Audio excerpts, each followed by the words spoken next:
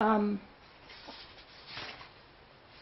and Mrs. Farley, you were in the Polish Army by British command, and your service dates were March 27, 1943 to October 31, 1947. And you served in Iran, Iraq, Palestine, Egypt, Italy, and England. Is that right? Yes.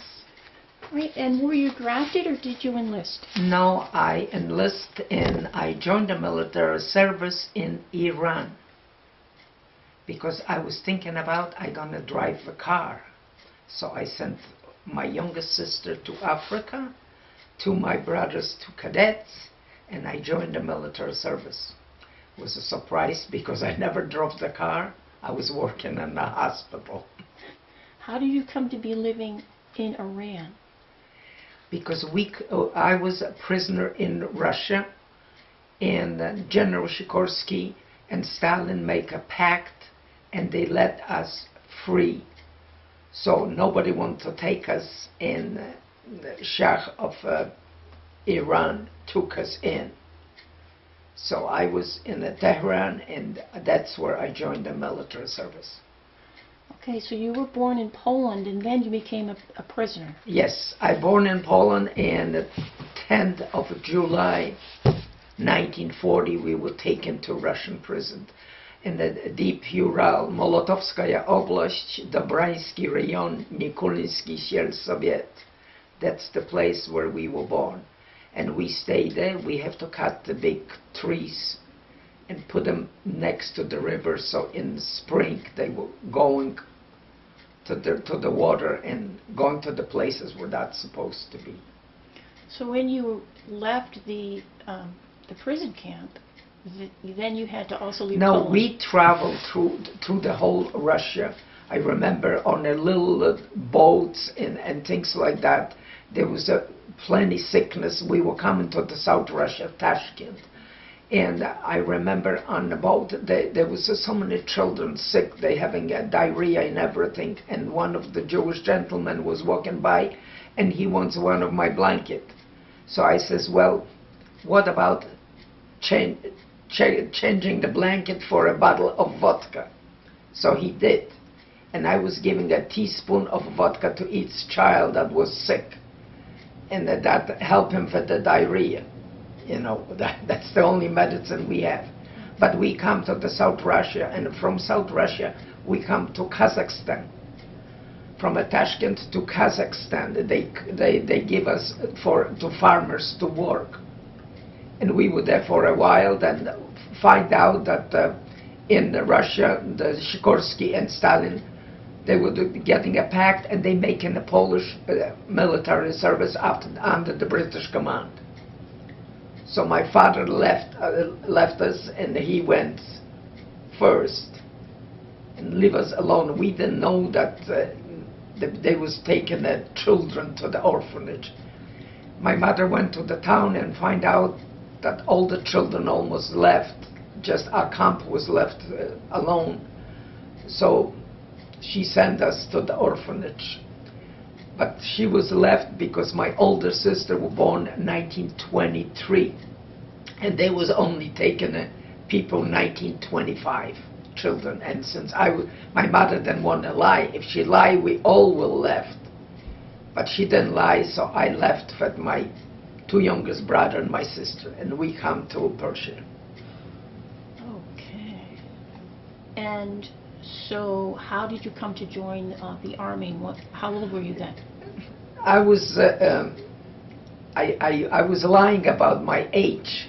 I says that I'm a year older, and they couldn't check because they didn't know that I have my original birth certificate. And I says I born 1924, and then I joined the military service, and I was happy. And until I come to United States, I used my birth certificate and straightened up my age that I born in 1925. Okay. So you had the opportunity to join the British Army in Iran, and you took that opportunity. I tell you something, that was maybe very good, because if I want to travel by myself to Palestine, Egypt, Italy, Iraq, Iran, I wouldn't be able to afford it for the military service I did. And that was maybe a big experience. And besides, we had the uniform, we had the food, we had everything. Because coming from Russia, we were very hungry. I remember in Persia, they treat us with the rice in the morning, rice noon hour, rice for supper, and a rice for dessert. I remember doing the stuffed cabbage. Instead of using a rice, I grated the potatoes, because I says I'm sick and tired of a rice. But we were in the military service. We had everything that we needed, and I enjoyed. Okay. Do you remember the first days that you were in the service? Yes, I remember. There was 3 plutons, and they were treating us, teaching us how to march, how to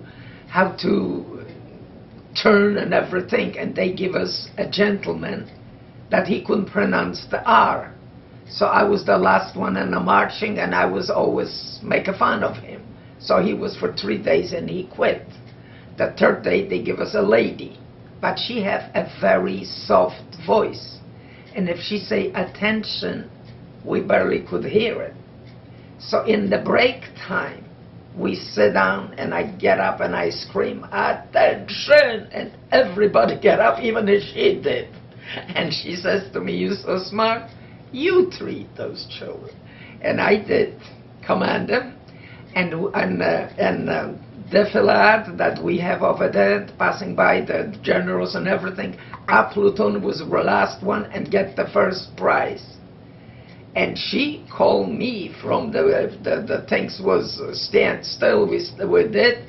She says, "Ochotniczka Stochowicz do mnie." So I come in, I salute. She says, "She's the one that teached the plutone." So he says to me, "Thank you," and I salute, turn back, and go back to the thing. So you helped you helped the people in charge, because you had a natural command of the children. I had a loud voice, and Yeah. the fact I'm still having that loud voice. I can't sing anymore because something is wrong with my throat. Yeah. I had a froggy voice, but I did used to sing with the musician. And So what did it feel like being in the Army? I tell you the truth, I like it. I enjoy it. Because the first thing, I sent one of my daughters to the military service over here. I tell her it's a beautiful life, you have a company, you know everything. And I said she was a sergeant and she was working in intelligence. Because I think 3/4 of our youngsters should go over there, because they will learn something. First of all, they will learn discipline. Our people doesn't have no discipline. I took the group to Poland for International Dance Festival. You tell the child to come 8:30 to the bus, he comes 9 o'clock, look at you and says, "Who are you to tell me to come 9 o'clock?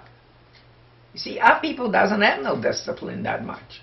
That's why that would be nice. I have a grandson that's going to Afghanistan today. Today he's going to Afghanistan for a 3rd time, because he was twice in Iraq.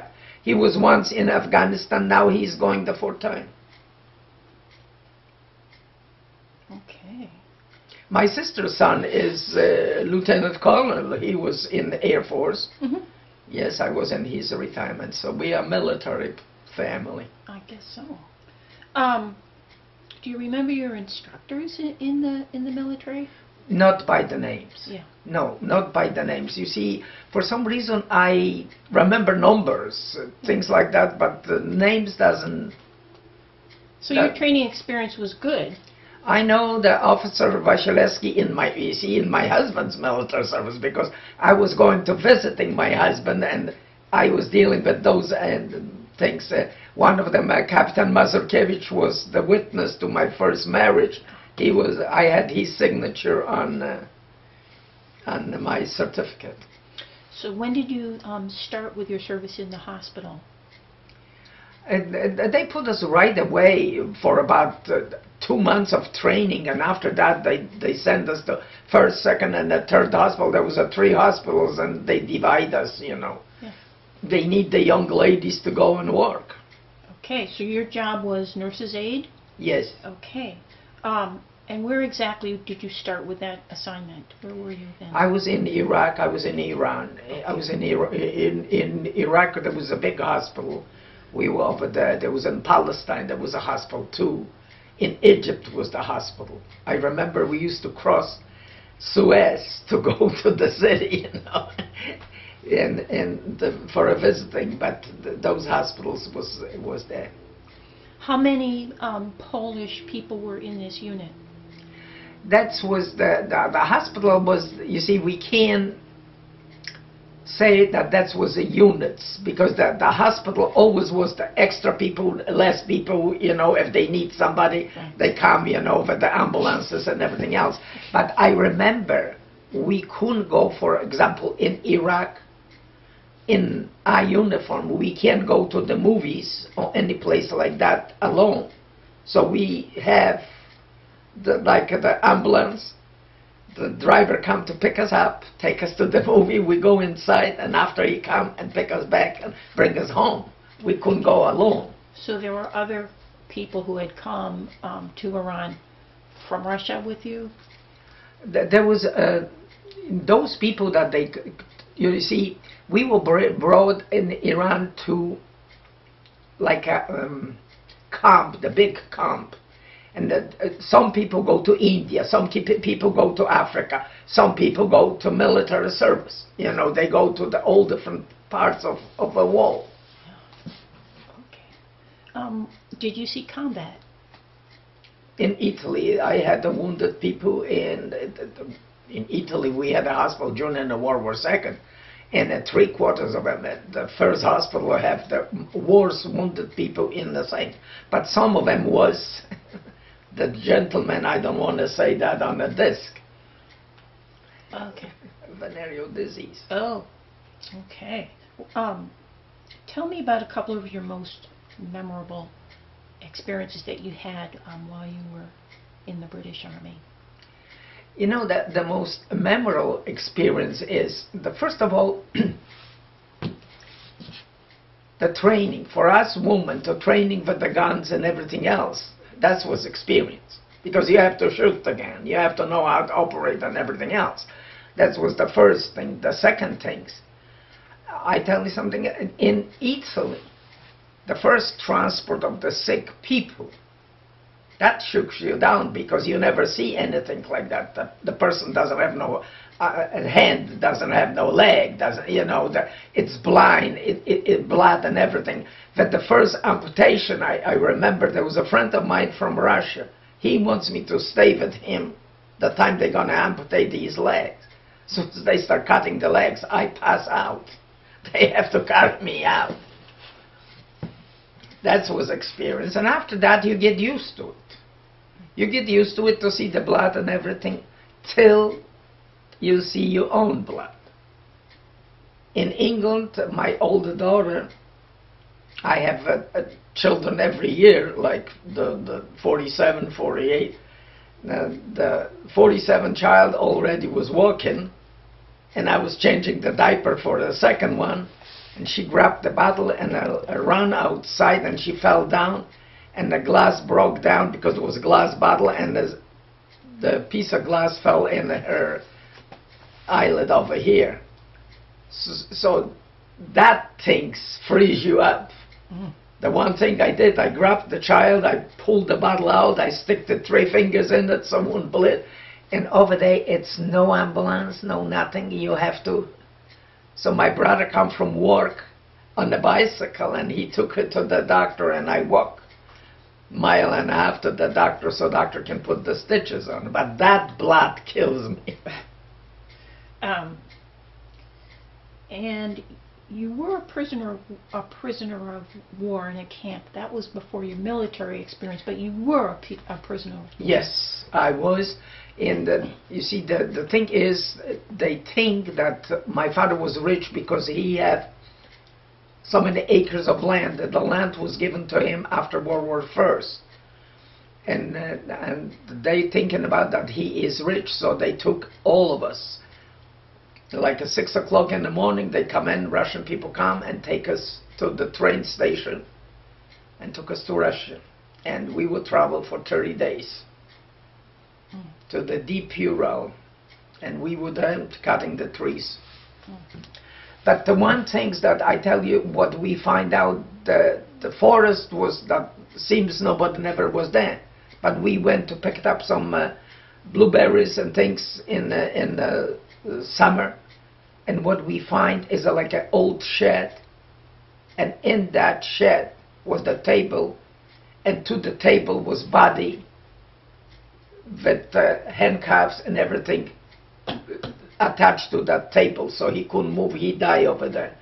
But my father looked at it and he says, "Kids, you go home and I'm gonna bury him." And my father did bury him.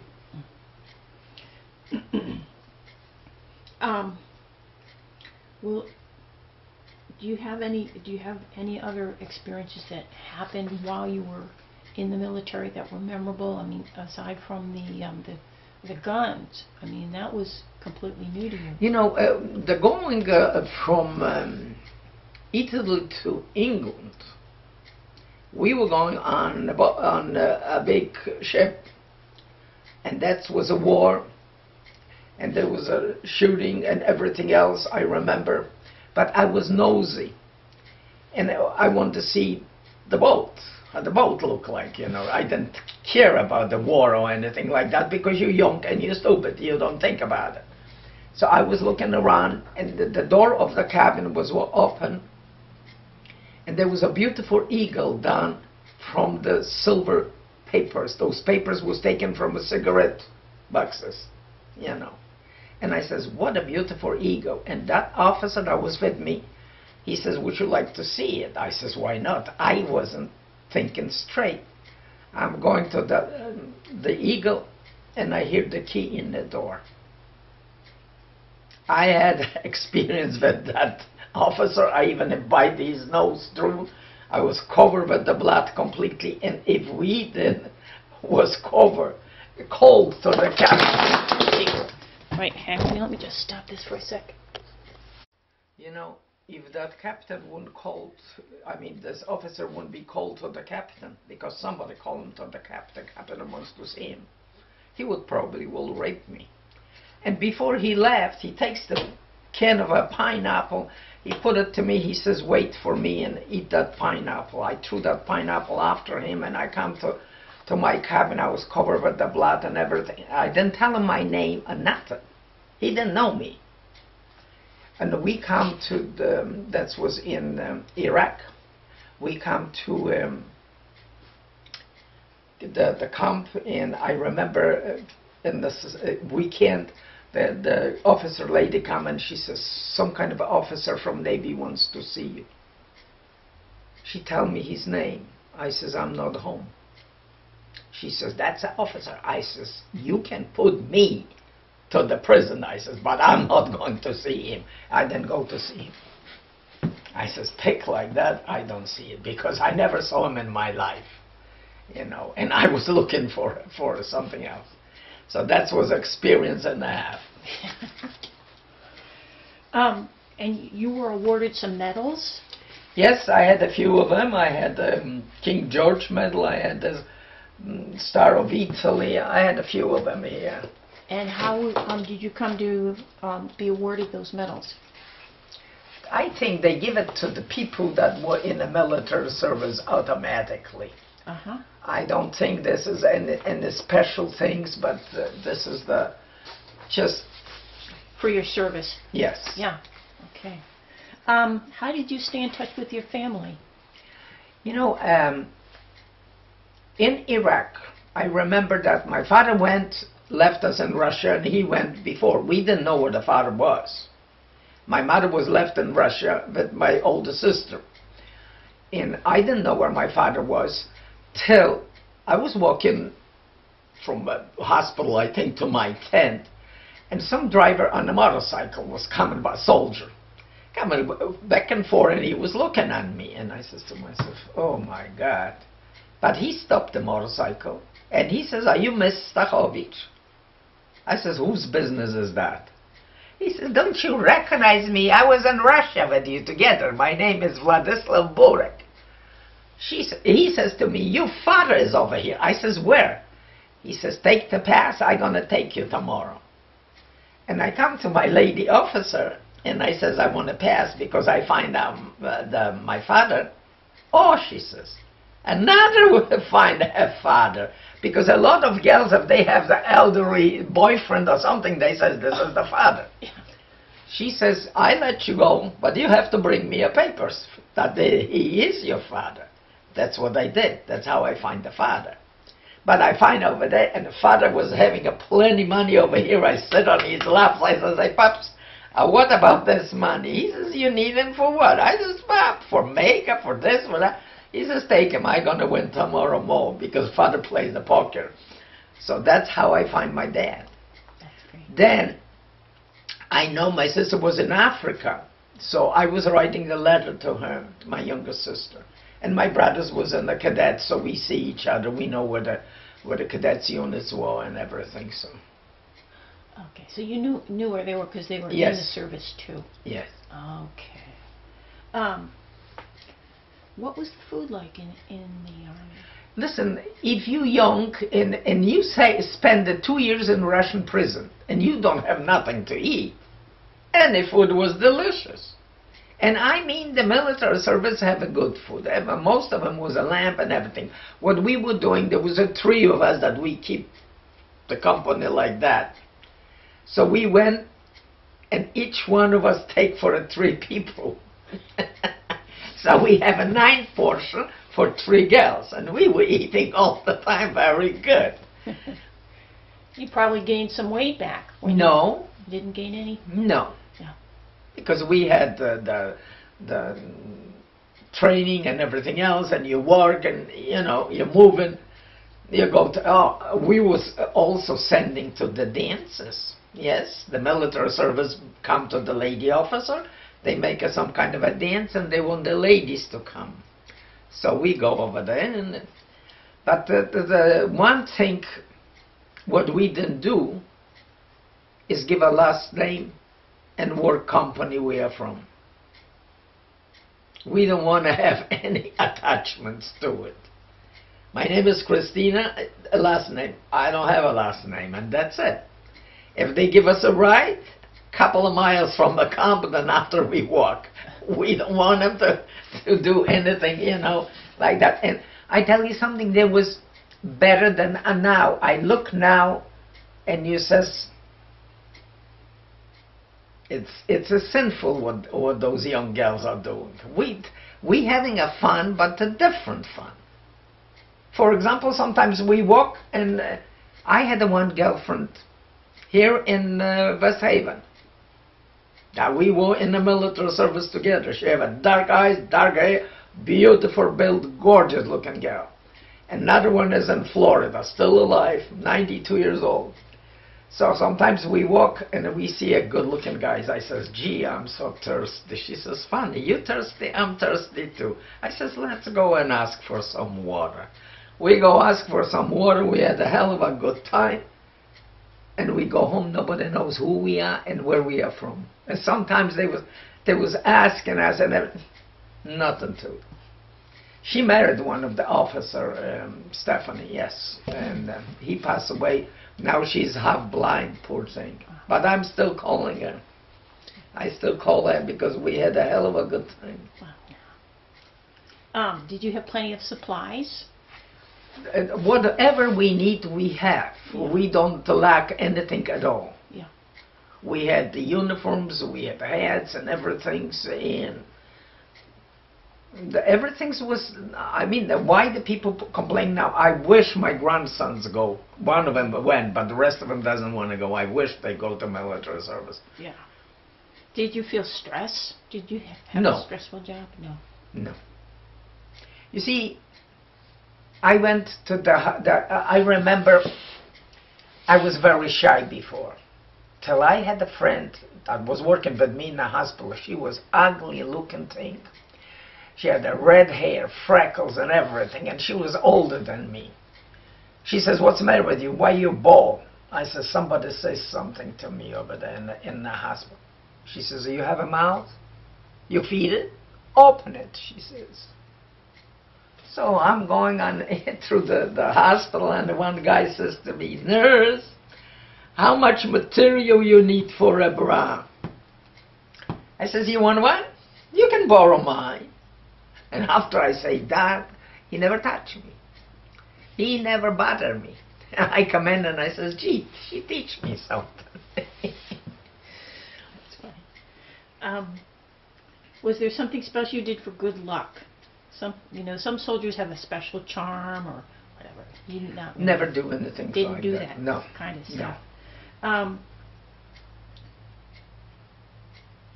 You see, we had the good things because I know my father was in the 5th Division. And ladies, we shouldn't travel, there was no travel with the men's soldier, you know. Yeah. So we come in to visit Pops, and he says he's going to Jerusalem. I says, "Father, can we go with you?" He says, "You know you can't go with us because you can." I says, "Pops, why don't you go to the colonel and ask him?"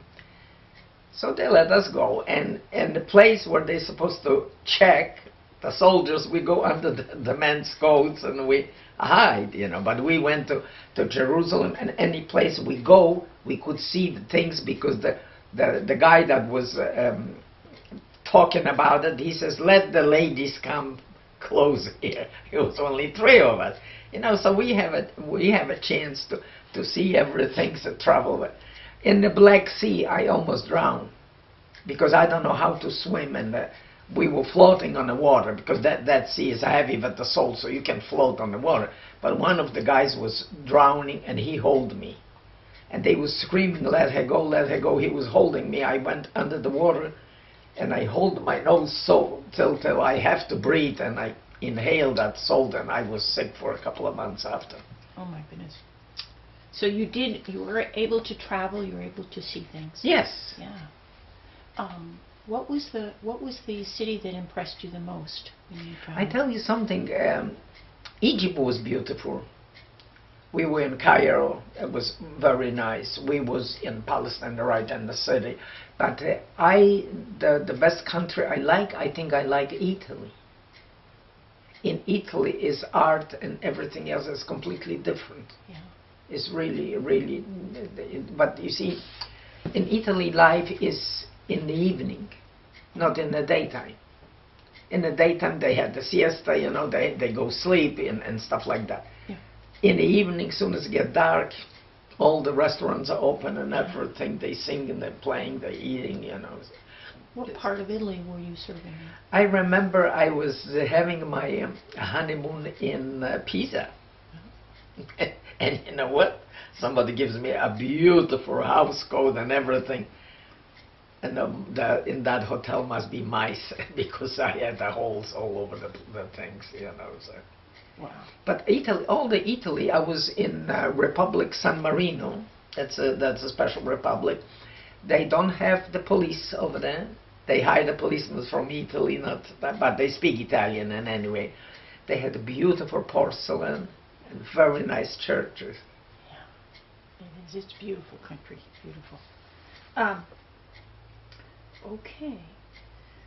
Did you play pranks on each other? Did you? Oh yes. Oh, you did. Oh yes. I have a lady officer, no, not officer, older than me, and she was in my tent. You know, and she always squealed on all of us. Sometimes you want to come late or something, you know. So what we did, we elevated her bed. You know, there was a metal bed. We elevate the legs. If she come and sit down, she flopped down on the thing. She looks at me. I says, "Has anything happened to you?" You know, I was really bad. I was bad. I remember in Tehran, they have like pools, and those pools have ridges like that. You can sit on it around, you know. And we have the gentlemen that come to visit us So we sit down on the pool things. He wants to smoke cigarette, and then just push him like that. He fell down to the water, and I ran home, you know. I come in and I don't know nothing. He come in all soaking wet. I says, "What's the matter? You fell down or something?"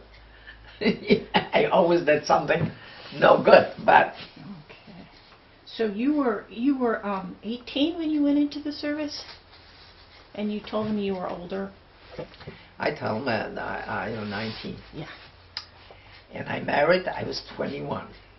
The first child I have, I married in 1945, and I had the first child in 47. Oh, so you were still in the service when you married. So that Yes. was no That problem. was my wedding pictures. In your uniform, yeah. That's my wedding pictures. So that was no problem for them for you to be married. They didn't mind about that. No, but Yeah. you see, to wait for a gown, to permission for a gown, Right. you have to have a 6 weeks. Uh-huh. But we want to marry now, Yes. you know. Yeah. So Was your husband in the service too? yes, Okay. And was he? he was my patient. He was my patient, and you know what he did? I bring him a meal, so he put all the cigarette box in the meal. He didn't eat it. He didn't like the food. He just played the pranks on me. Ah. And he didn't know that I speak Italian. You know what happened? I have 2 little girls that come to the hospital. And you see, over here, you have everything prepared and it's delivered to you in the hospital. Over there, you have to do it yourself. You have to bring a bread and slice it. You know, and the ends of the bread, I pick it up and I give it to the kids. I remember one of the officer lady, the nurse, the head nurse, she come to me and she says, "Why are you giving that to the Italian? This is military food." I says, "Sister, was you hungry in your life? Was you ever hungry?" I says, "Do you have enough food?" I says, "Because I didn't. And instead to throw it out that to the garbage, I says, I'd rather give it to the kids." I says, "You want to punish me? Punish me." But I said, I still going to give them to the kids. Those children teach me how to speak Italian. And Italian language was easy for us because that was Latin. So your husband was Italian? No, he was Polish. Oh, but, he was Polish. but if you go to the restaurant or something, Yeah. you want ice cream or something like that, you have to say in Italian because they don't understand Polish. So he was also a Polish person in the British Army. Yes. Ah, I see. Okay. He was in the military that have the like a Christmas tree on the thing, Okay. because I had like a siren, and my father had the bison, and my husband had like a Christmas tree. Okay. Interesting. All right. What did you think of the soldiers in the army? The soldiers are like soldiers. You find, like in regular life, you find all different personality. But you see, the Polish soldier wasn't an Innis like they have over here now. They was a soldier. I remember one thing, we had a beautiful girl, and they supposed to be married in the next week, and he was miner that goes to look for the mines. He flew up to the pieces, you know. But they wasn't sissies like that, you know. First of all, there wasn't no narcotics like now. They had the pills for that, pills for this, but they had the wine over there. They get drunk and they do whatever they did, you know. But there was completely different life. Yeah. Did you keep a diary? No. Didn't keep a diary. We were too busy. Listen, if you work in the hospital, you had 45 patients, and 45 patients make a date with you.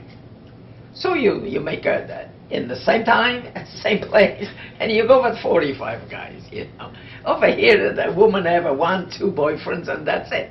You're working, and you have to please everybody, so... Then after I explained to them, I says, if I go with you, he's going to be mad. If I go with him, you're going to be mad. I says, so I go with all of you. I buy my own tickets to the movie, and hello everybody, and that's it.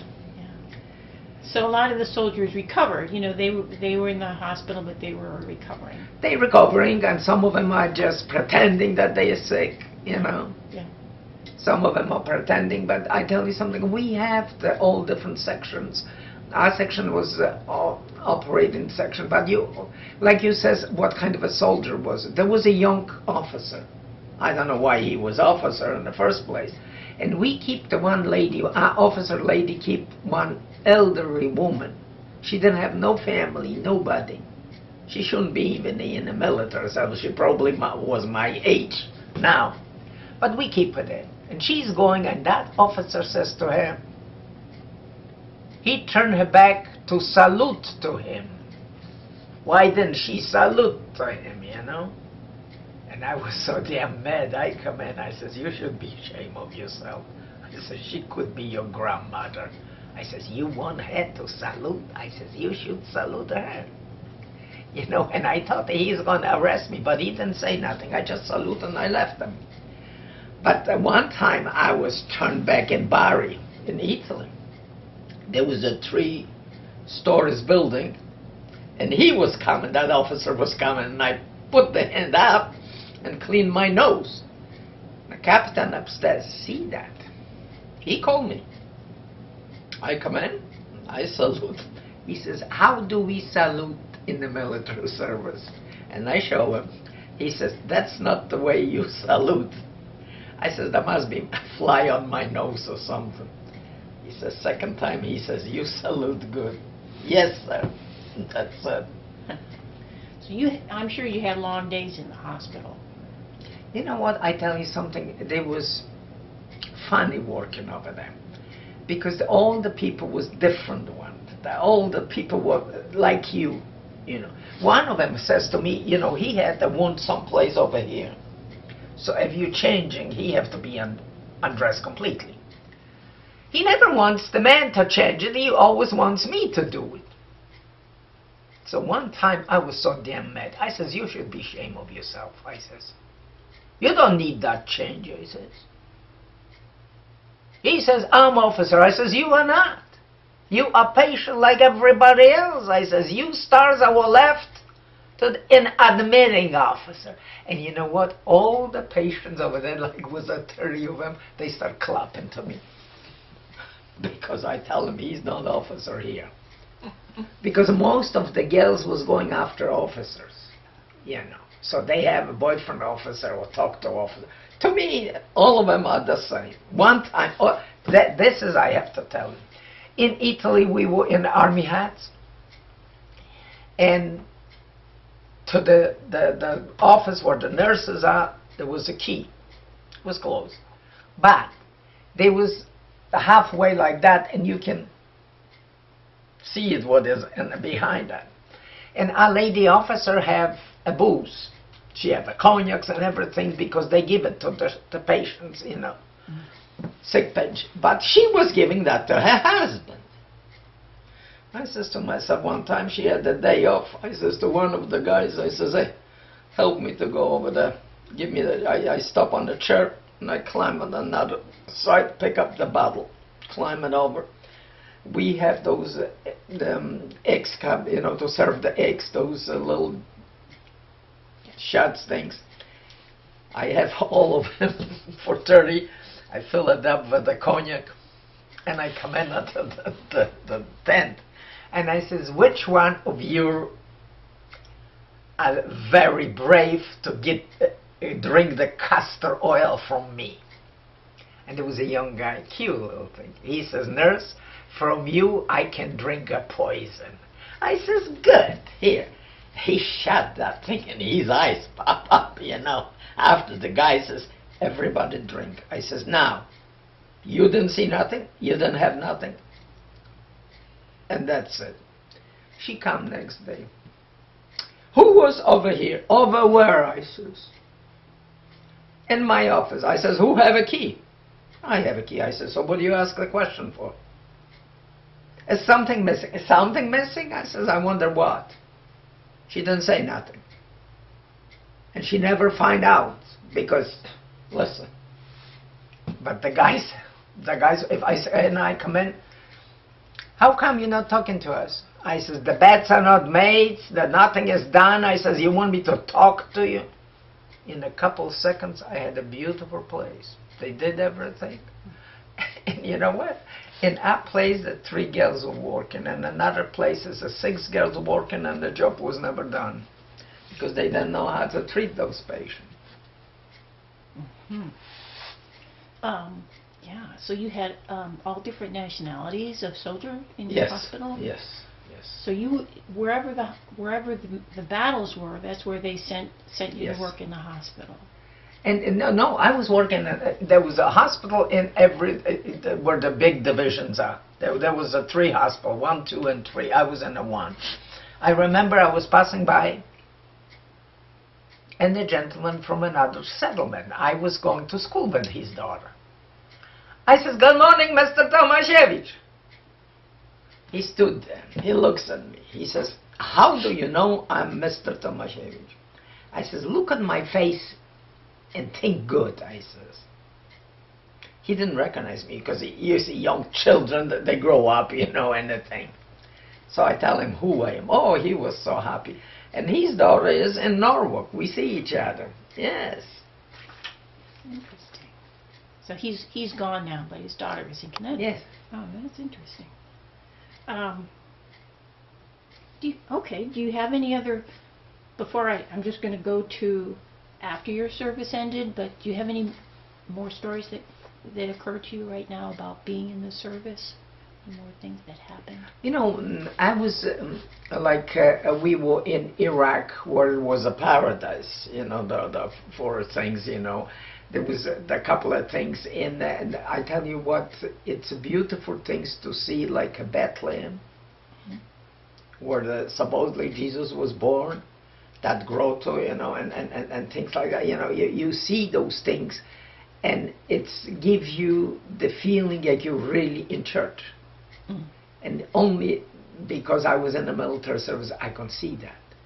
Because I wouldn't be able to afford it to go any place. You know, right now, one of my daughters is a stewardess. I can fly, but I'm 84 years old, and where you were going to go? I had a pacemaker, I had a couple of heart attacks, and what do? You stay home. But before you want to fly, everything was very expensive. Yeah. I tell you something what I remember. I was going from here to England, no, to Poland.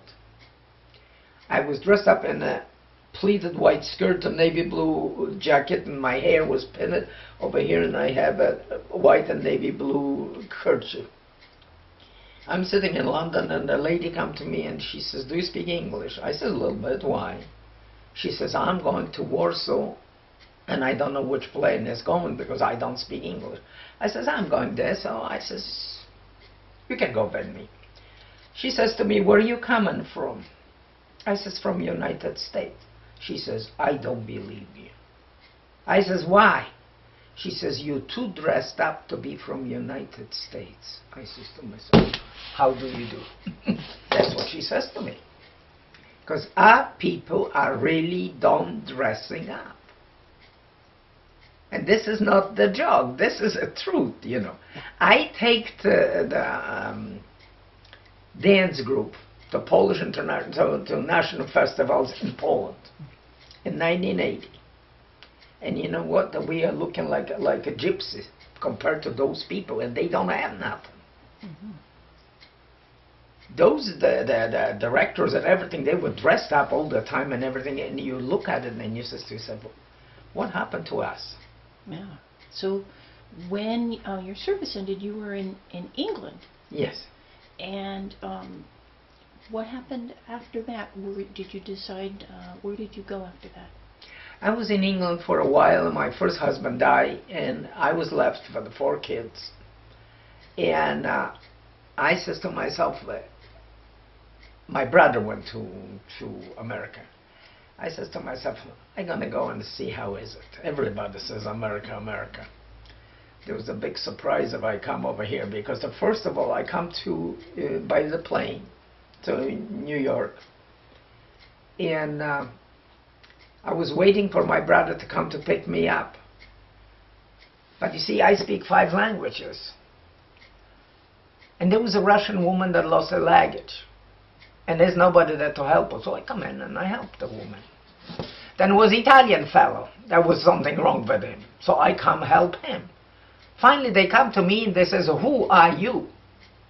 I says, why? You speak so many languages. I says, this is a necessity. I have to do it. I says, I was in those countries and I have to speak the language.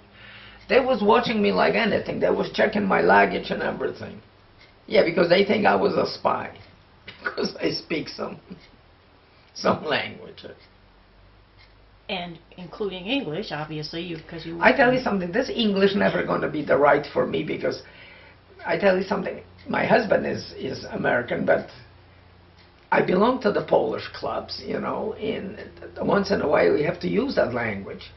And I write a poetry, and for me it's much easier to write in Polish than I have the one lady that belongs to the same club, and she translates for me in English. But that translation is beautiful because it's a rhyming and everything. I don't like it just translate from the one word to another and that's it. That have to be rhyming. To me, poem have to have a rhyme. Right. Right. So you came to the United States. Did your service, after your service, did they support your education? You know, they had nothing like that. Nothing Nothing like like that. Nothing like that. You're on your own. You're on your own. Yeah. Did you make some good friends while you were in the service? I tell you something, the friends, I always have a people because I'm a people's person. I can't sit alone. I always have, you see, in the clubs and every place. Like you have things, they pick me up as a queen. And 2/3 of them are black. You see, if they will be white one, then I will say that's a different story. But to me, a person is the person, doesn't matter what creed, religion, or color, or whatever it is. Long as it's... I have groups, for example, we play cards. Mm-hmm. I had one group in Hartford. Mm-hmm. I had one group in Middletown. Mm-hmm. We play cards, and it's 10 people, ladies against gentlemen. We play setback. Now, I'm going to Northampton to play setback in the 17th. They invite me over there. I was a model for a woman that owned a boutique store. Oh. And she belongs to a club, and she knows me, and she loves me to come, and we go over there and play cards. Yeah. Well, after the war, what did you do as a career or for work? A little bit of everything. I do what I need to support the children. I don't believe it that you just give it to me because I had the kids. In England, I don't have to work because I have the pension after my first husband died, you know, so I don't have to do that, you know. They still was sending me the pension over here till I started working. But I was working on a machine. I remember I come to Emhart. I never see the machine in my life.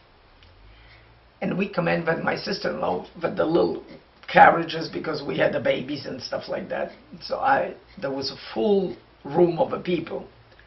And 1 o'clock this guy says to me, we come in, open the door, and he says, no more jobs, everybody can go home. So everybody left and I didn't.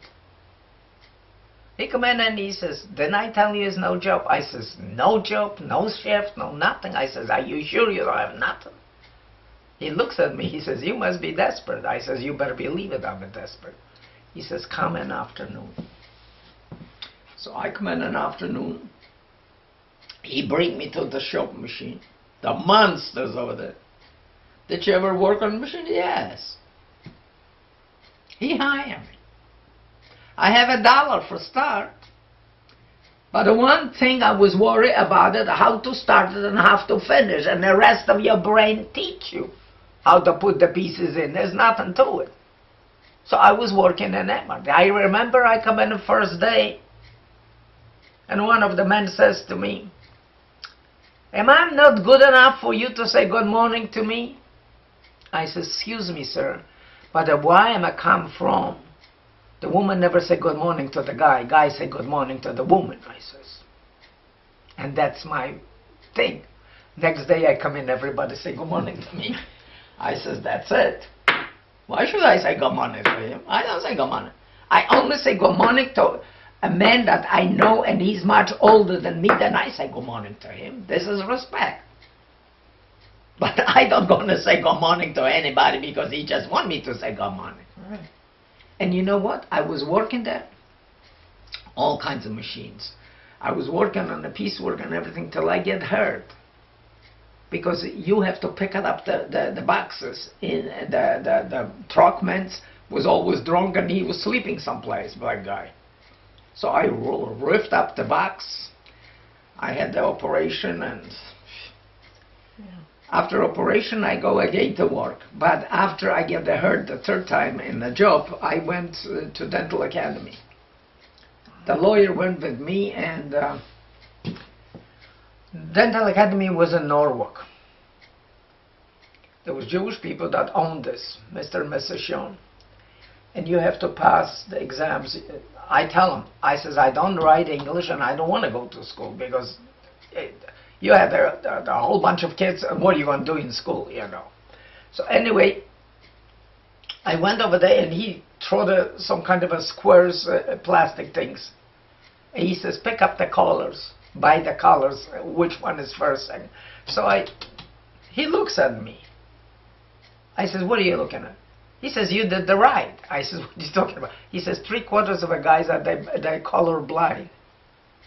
And there was a lot of guys. And you know, I was in that dental academy for 2 years. My son says to me, Ma, I give you 3 weeks and you're going to quit because that's drive to Norwalk. That's 63 miles one way. My diploma is on the wall. I graduated, and I graduated in a B+. And those people, Jewish, they always invite me to the house, and they were in my house, you know. I just lost a lady, she just died of ovarian cancer. But he comes to the school and he says, we usually, the owner of the school, he says, we usually don't associate with the students. But Krystyna was over our house, because Krystyna is different, he says. I says, Mr. Schoen, you shouldn't say that in school because those people are going to hate me. He says, I don't care. And the first denture I did, there was Indian doctor from India. He was learning like I am because over here, you know. And I did the first setups. Mm-hmm. And he says, Krystyna, can I take this? I says, why? He says, I'm going to show the doctors what the students can do. Good. I says, here's the thing. So. Okay. Then I married. I was working on inspection. I was working on making the gauges. The gauges making is only 1 on 47 can do it because that's a very close tolerance. But I learned it. I learned it because I need it. See, if you had 4 kids and you don't have no income, you have to do anything. So I remember the gentleman called me. I was on the inspection and he called me. He says, Krystyna, I am so busy. I need to work. Can you help me? I says, how much you paying?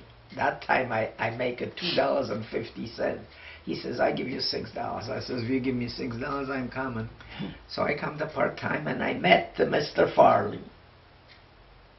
I need the escort to Bushnell because the Polish group was coming from Mazowsza, from Poland, and I need to deliver the flowers. To be able to go there, I need the escort. So I asked Mr. Farley to be my escort, and he's my escort till now. He's modeling for me and everything else. He's helping. I have a heart attack, and I was in the hospital, and I need to do the fashion show in Holyoke. And he put all the clothes in it and everything. And I asked the doctor, I said, Dr. Sand, can I go home today? He says, why? I says, my husband have 20 women and I would like to know what he's doing with them. He says, 20 women? I says, 20 women. And I explained to him what I needed, so he let me go. I just put the gown on, put my hair back, introduced somebody else, and we did the fashion show. Did your military experience influence how you think about war? Yes. First of all, to me, the 3/4 of people that they dying over there, they dying useless because this war is not necessary. First of all, we shouldn't be there. Like my grandson going the 4th time, young guy like that, for what?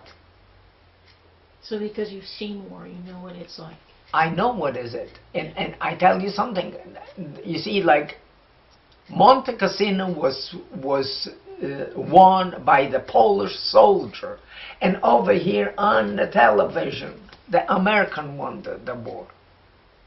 The cemeteries of Polish people over there, and plenty of them. You know. I know American helps. I don't say they don't. They help. But the Polish people put the flags on the Monte Cassino. I have the books, and I was there anyway. So. Okay.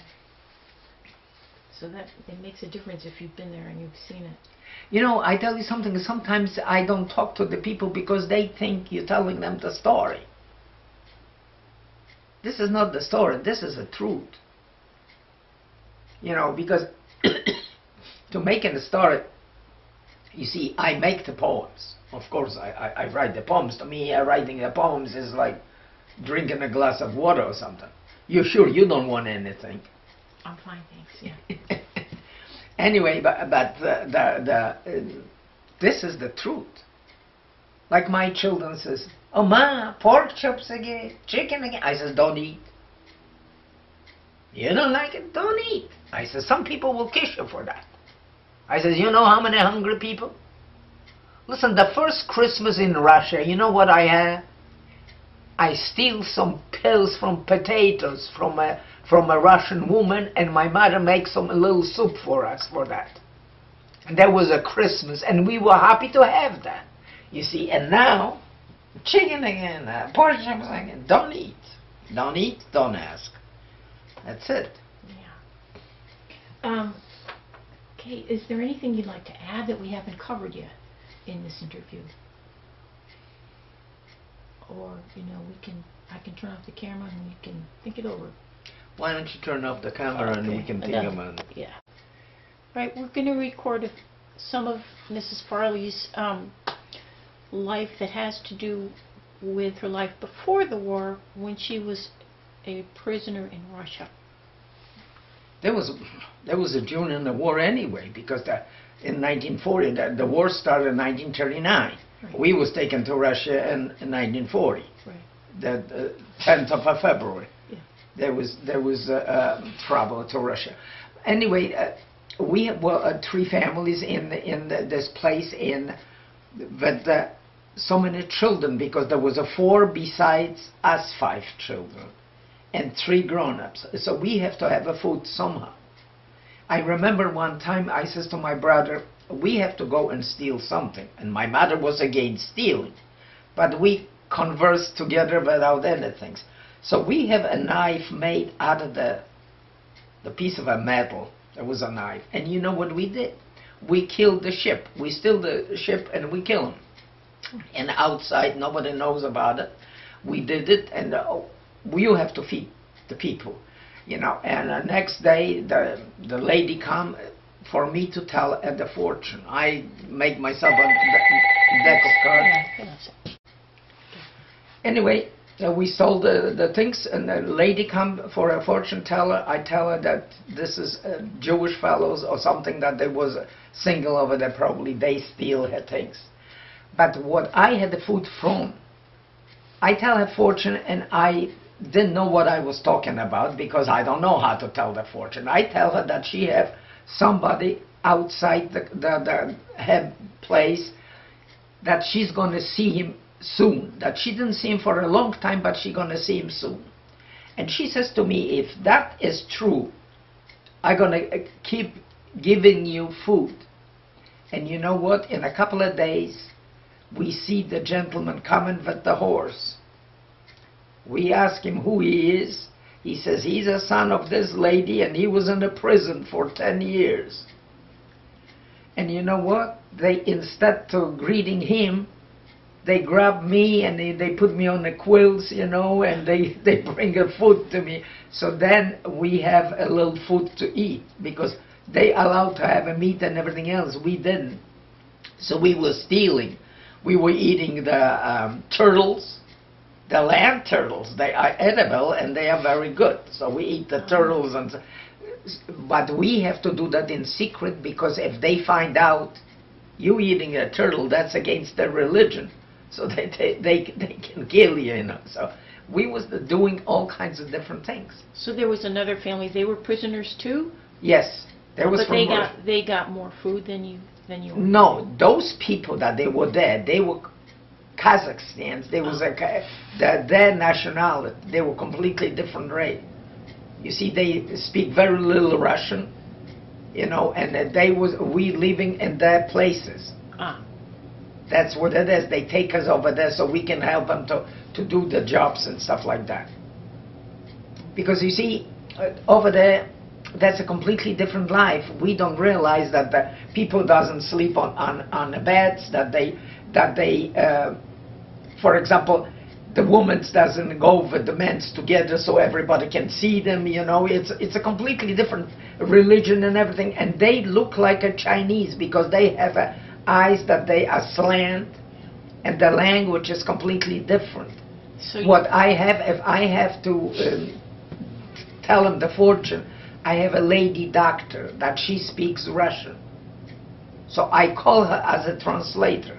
One time I arrived to her and she's lying on the floor and somebody's walking over her. She's lying flat on her belly. And I says to her, "Doctor, what are you doing?"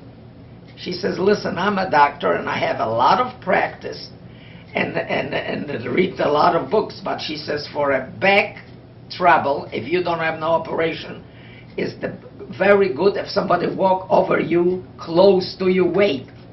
The person can be heavier than you. They have to be close to you, and you walk like this with your feet from a neck bone to tailbone. You have to be close." And you know what? I tried that on my own back because I had a back problem, and that helps beautifully. So, and sometimes you didn't wear shoes, you wore cloths on your feet? Yes. No, there was no shoes. There were no shoes. There was no shoes. Only they were made out of like a felt. They were given to the people that they were working. And if you don't work, you don't have nothing. But if you're young, you're a kid, you don't have nothing. Right. And you had almost no food, and the rats ate the food? Absolutely. You know, you had a little bit, and I'm just wondering how our parents survive, because the parents most of the time go hungry to bed to feed the children. You know, if you have 5 kids, you have to feed them. Right. I know that. I have them. I have those kids, and after they grow up over here, they're going to tell you, "Ma, whatever you did for us, you never did anything for us." Of course not. It is a fascinating story. So I'm going to turn this off right now. You know, if that captain wouldn't call, this officer wouldn't be called to the captain, because somebody called him to the captain wants to see him, he would probably will rape me. And before he left, he takes the can of a pineapple, he put it to me, he says, "Wait for me and eat that pineapple." I threw that pineapple after him, and I come to my cabin. I was covered with the blood and everything. I didn't tell him my name or nothing. He didn't know me. And we come to that was in Iraq. We come to the camp, and I remember in this weekend, the officer lady come and she says, "Some kind of officer from Navy wants to see you." She tell me his name. I says, "I'm not home."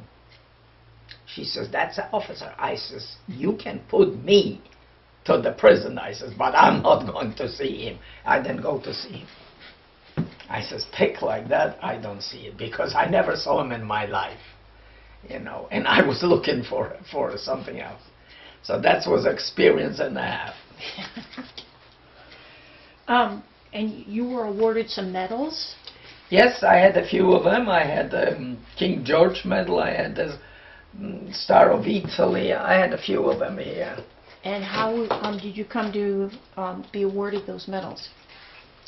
I think they give it to the people that were in the military service automatically. Uh-huh. I don't think this is any special things, but this is the just For your service. yes. Yeah. Okay. How did you stay in touch with your family? You know, in Iraq, I remember that my father left us in Russia, and he went before. We didn't know where the father was. My mother was left in Russia with my older sister. And I didn't know where my father was till I was walking from the hospital, I think, to my tent, and some driver on a motorcycle was coming by, soldier, coming back and forth, and he was looking at me, and I says to myself, oh my God. But he stopped the motorcycle, and he says, are you Miss Stochowicz? I says, whose business is that?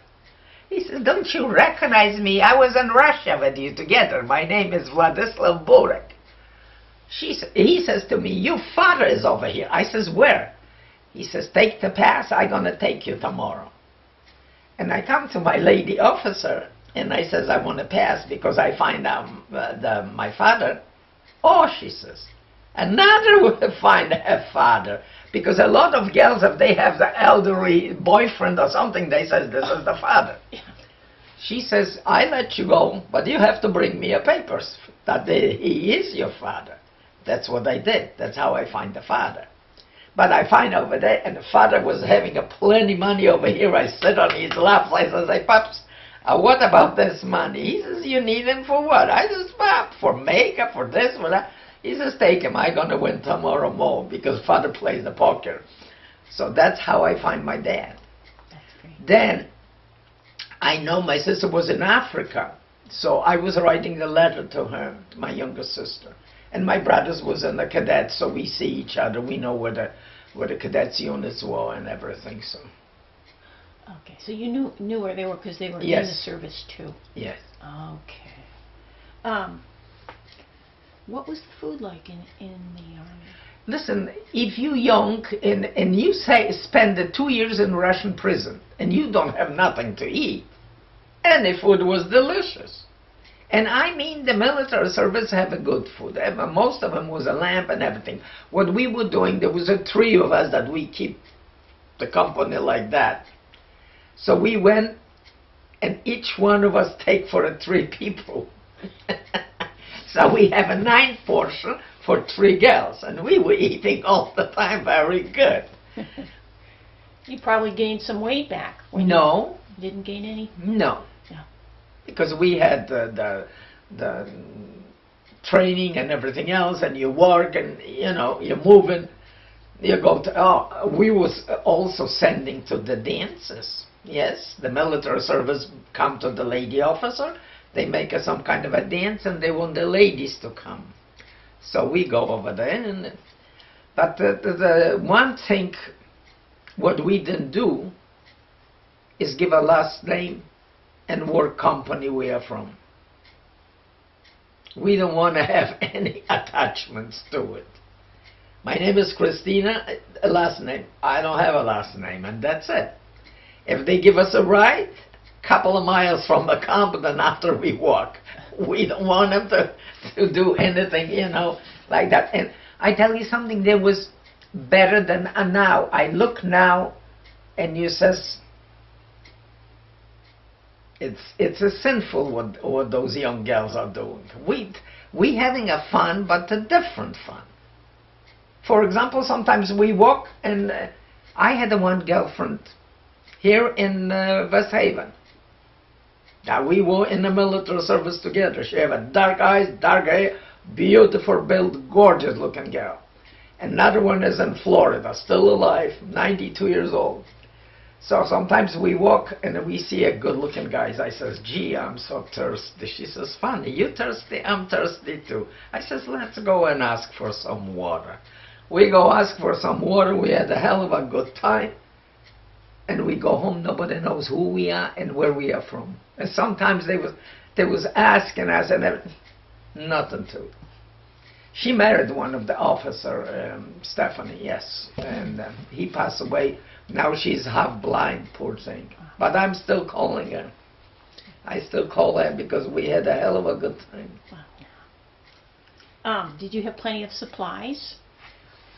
Whatever we need, we have. Yeah. We don't lack anything at all. Yeah. We had the uniforms, we had the hats and everything, and everything was, I mean, why the people complain now? I wish my grandsons go. One of them went, but the rest of them doesn't want to go. I wish they go to military service. Yeah. Did you feel stress? Did you have No. a stressful job? No. No. You see, I went to I remember I was very shy before, till I had a friend that was working with me in the hospital. She was ugly looking thing. She had a red hair, freckles and everything, and she was older than me. She says, "What's the matter with you? Why you bald?" I said, "Somebody says something to me over there in the hospital." She says, "You have a mouth? You feed it? Open it," she says. So I'm going on through the hospital, and the one guy says to me, "Nurse, how much material you need for a bra?" I says, "You want one? You can borrow mine." And after I say that, he never touched me. He never bothered me. I come in and I says, "Gee, she teach me something." That's funny. Was there something special you did for good luck? Some soldiers have a special charm or whatever. You did not. Really Never do anything didn't like do that. that No. kind of No. stuff. You see, we had the good things because I know my father was in the 5th Division, and ladies, we shouldn't travel. There was no travel with the men's soldier, you know. Yeah. So we come in to visit Pops, and he says he's going to Jerusalem. I says, "Father, can we go with you?" He says, "You know you can't go with us because you." I says, "Pops, why don't you go to the colonel and ask him?" So they let us go, and the place where they're supposed to check the soldiers, we go under the men's coats and we hide, you know. But we went to Jerusalem, and any place we go, we could see the things because the guy that was talking about it, he says, "Let the ladies come close here." It was only 3 of us, you know. So we have a chance to see everything, to travel with. In the Black Sea, I almost drowned because I don't know how to swim, and we were floating on the water because that sea is heavy with the salt, so you can float on the water. But one of the guys was drowning, and he held me. And they were screaming, "Let her go, let her go." He was holding me. I went under the water, and I hold my nose so till I have to breathe, and I inhaled that salt, and I was sick for a couple of months after. Oh my goodness. So you were able to travel, you were able to see things. Yes. Yeah. What was the city that impressed you the most when you I traveled? tell you something, Egypt was beautiful. We were in Cairo, it was very nice. We was in Palestine, right in the city. But the best country I think I like Italy. In Italy is art, and everything else is completely different. Yeah. It's really, really, but you see, in Italy life is in the evening, not in the daytime.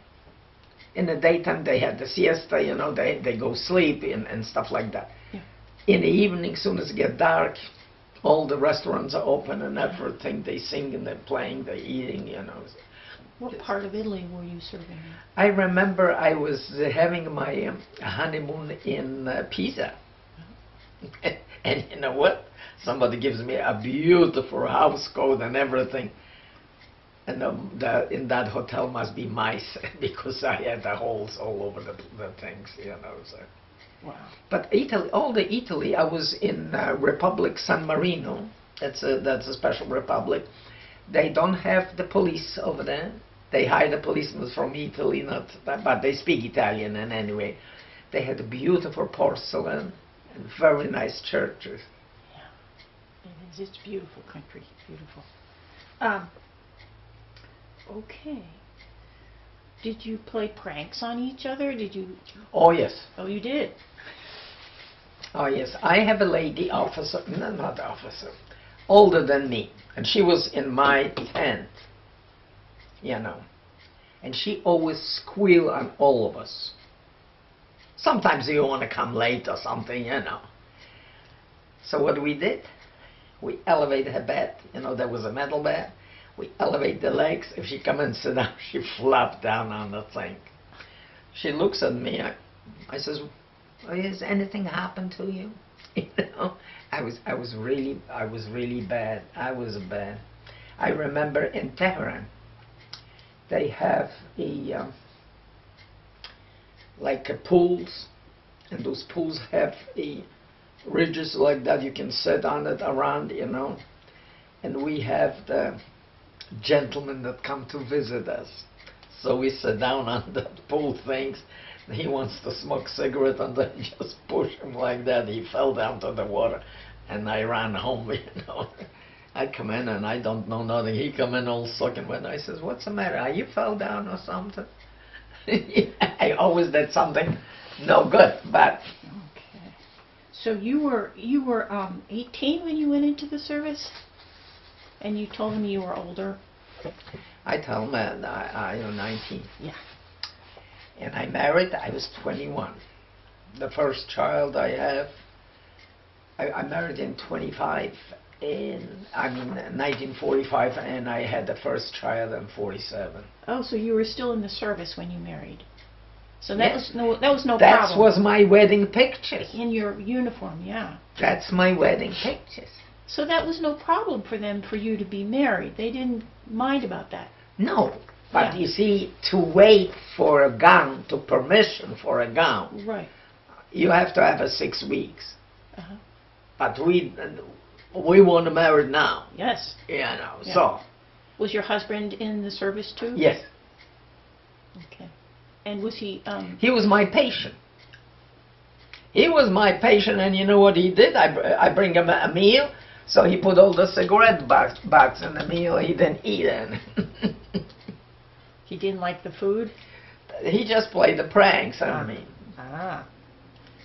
And he didn't know that I speak Italian. You know what happened? I have 2 little girls that come to the hospital. And you see, over here, you have everything prepared and it's delivered to you in the hospital. Over there, you have to do it yourself. You have to bring a bread and slice it. You know, and the ends of the bread, I pick it up and I give it to the kids. I remember one of the officer lady, the nurse, the head nurse, she come to me and she says, "Why are you giving that to the Italian? This is military food." I says, "Sister, was you hungry in your life? Was you ever hungry?" I says, "Do you have enough food?" I says, "Because I didn't. And instead to throw it out that to the garbage, I says, I'd rather give it to the kids." I says, "You want to punish me? Punish me."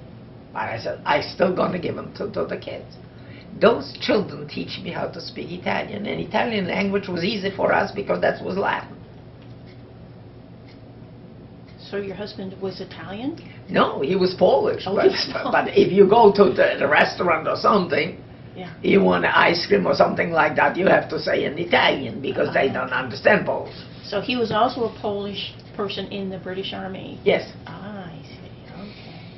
he was in the military that have the like a Christmas tree on the thing, Okay.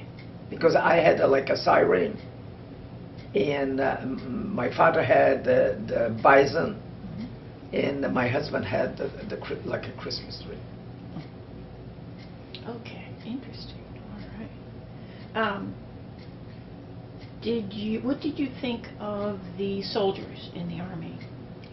The soldiers are like soldiers. You find, like in regular life, you find all different personality.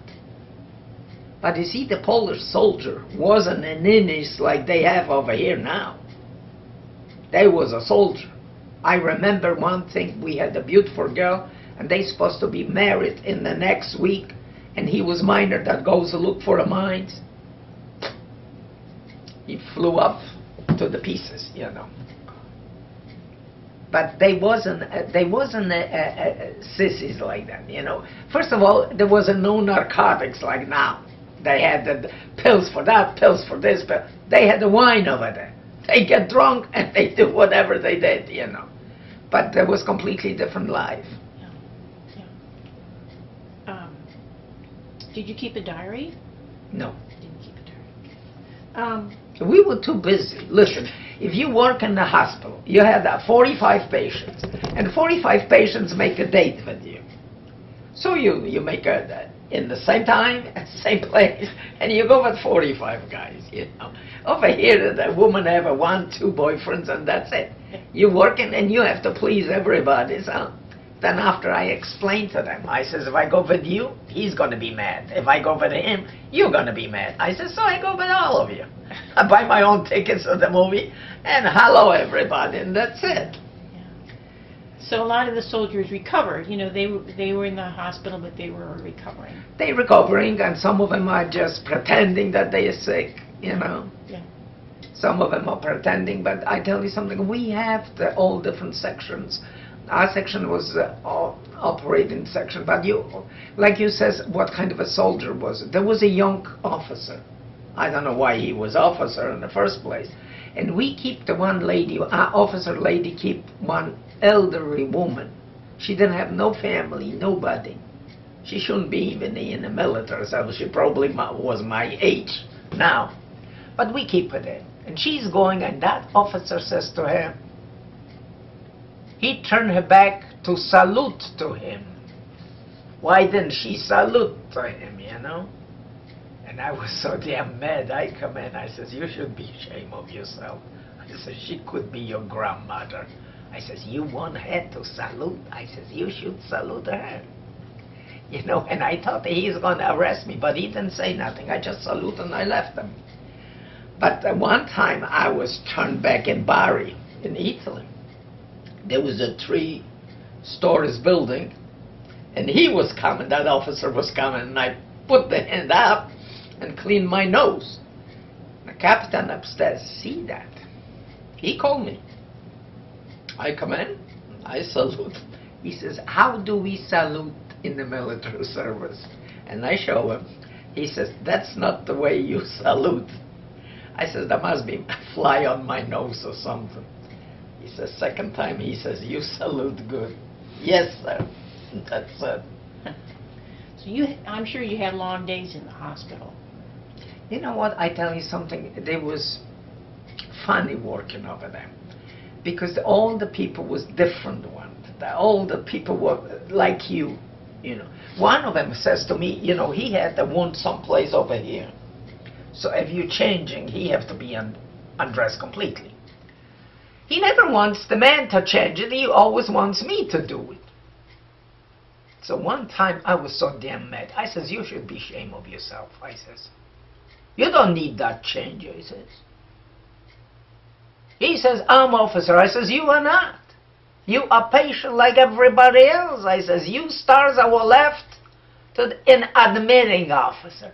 And you know what? All the patients over there, like was 30 of them, they start clapping to me.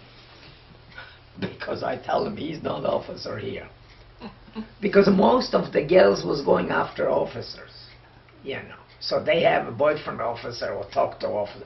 To me, all of them are the same. One time, this is I have to tell you. In Italy, we were in army hats, and to the office where the nurses are, there was a key. It was closed. But there was halfway like that, and you can see it what is behind that. And our lady officer have a booze. She have a cognacs and everything because they give it to the patients, you know, sick patients. But she was giving that to her husband. I says to myself, one time she had a day off. I says to one of the guys, I says, hey, help me to go over there. Give me the, I stop on the chair and I climb on another side, pick up the bottle, climb it over. We have those eggs, you know, to serve the eggs, those little shots things. I have all of them for 30. I fill it up with the cognac, and I come in at the tent, and I says, which one of your very brave to drink the castor oil from me. And there was a young guy, cute little thing. He says, "Nurse, from you I can drink a poison." I says, "Good, here." He shut that thing and his eyes pop up, you know. After the guy says, "Everybody drink." I says, "Now, you didn't see nothing, you didn't have nothing." And that's it. She come next day. "Who was over here?" "Over where?" I says. "In my office." I says, "Who have a key?" "I have a key." I says, "So what do you ask the question for?" "Is something missing?" "Is something missing?" I says, "I wonder what." She didn't say nothing. And she never find out because, listen, but the guys, if I say, and I come in, "How come you're not talking to us?" I says, "The beds are not made, that nothing is done." I says, "You want me to talk to you?" In a couple seconds, I had a beautiful place. They did everything. And you know what?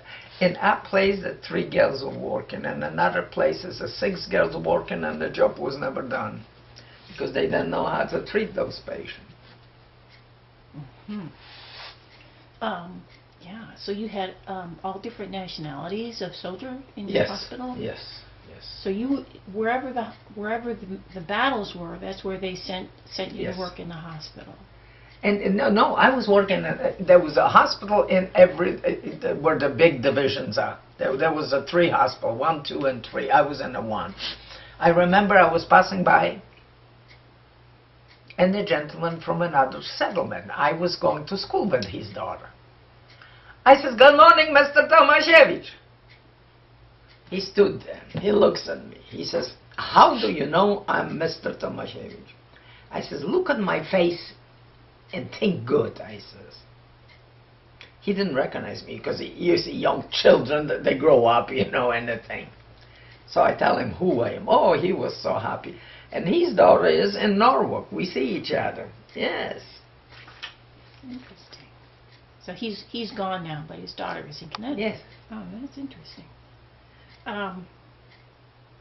Do you have any other, I'm just going to go to after your service ended, but do you have any more stories that occur to you right now about being in the service?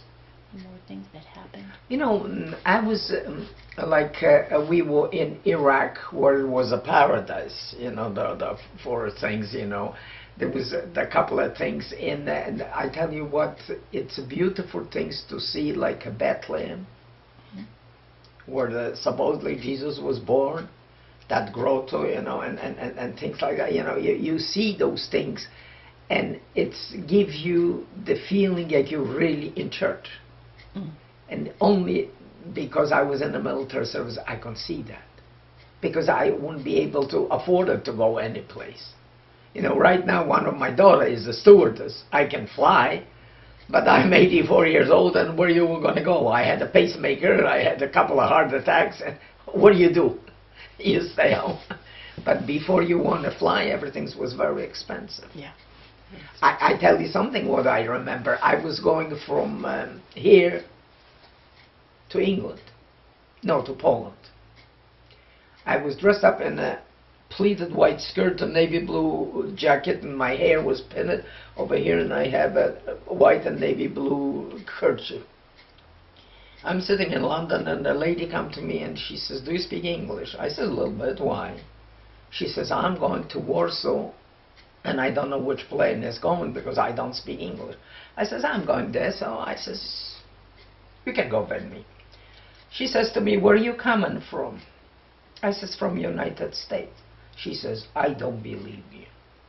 I says, "Why?"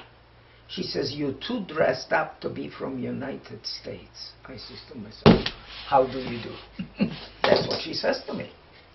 Because our people are really done dressing up. And this is not the joke. This is a truth, you know. I take the dance group, the Polish international festivals in Poland in 1980. And you know what? We are looking like a gypsy compared to those people, and they don't have nothing. the directors and everything, they were dressed up all the time and everything, and you look at it and you say to yourself, what happened to us? Yeah. So when your service ended, you were in England. Yes. And what happened after that? Did you decide, where did you go after that?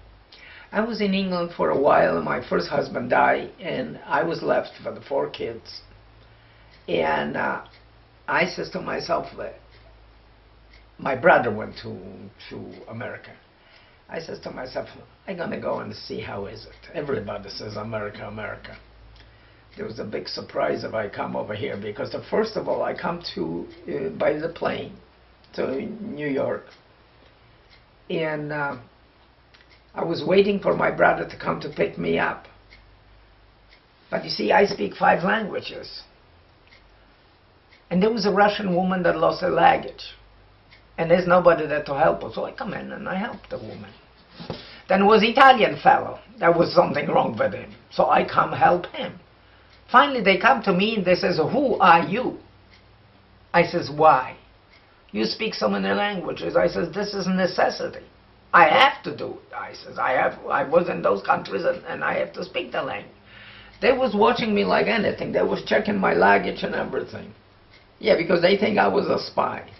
Because I speak some languages. And including English, obviously, because you... I tell you something, this English never going to be the right for me, because I tell you something, my husband is American, but I belong to the Polish clubs, you know, and once in a while we have to use that language. And I write a poetry, and for me it's much easier to write in Polish than I have the one lady that belongs to the same club, and she translates for me in English.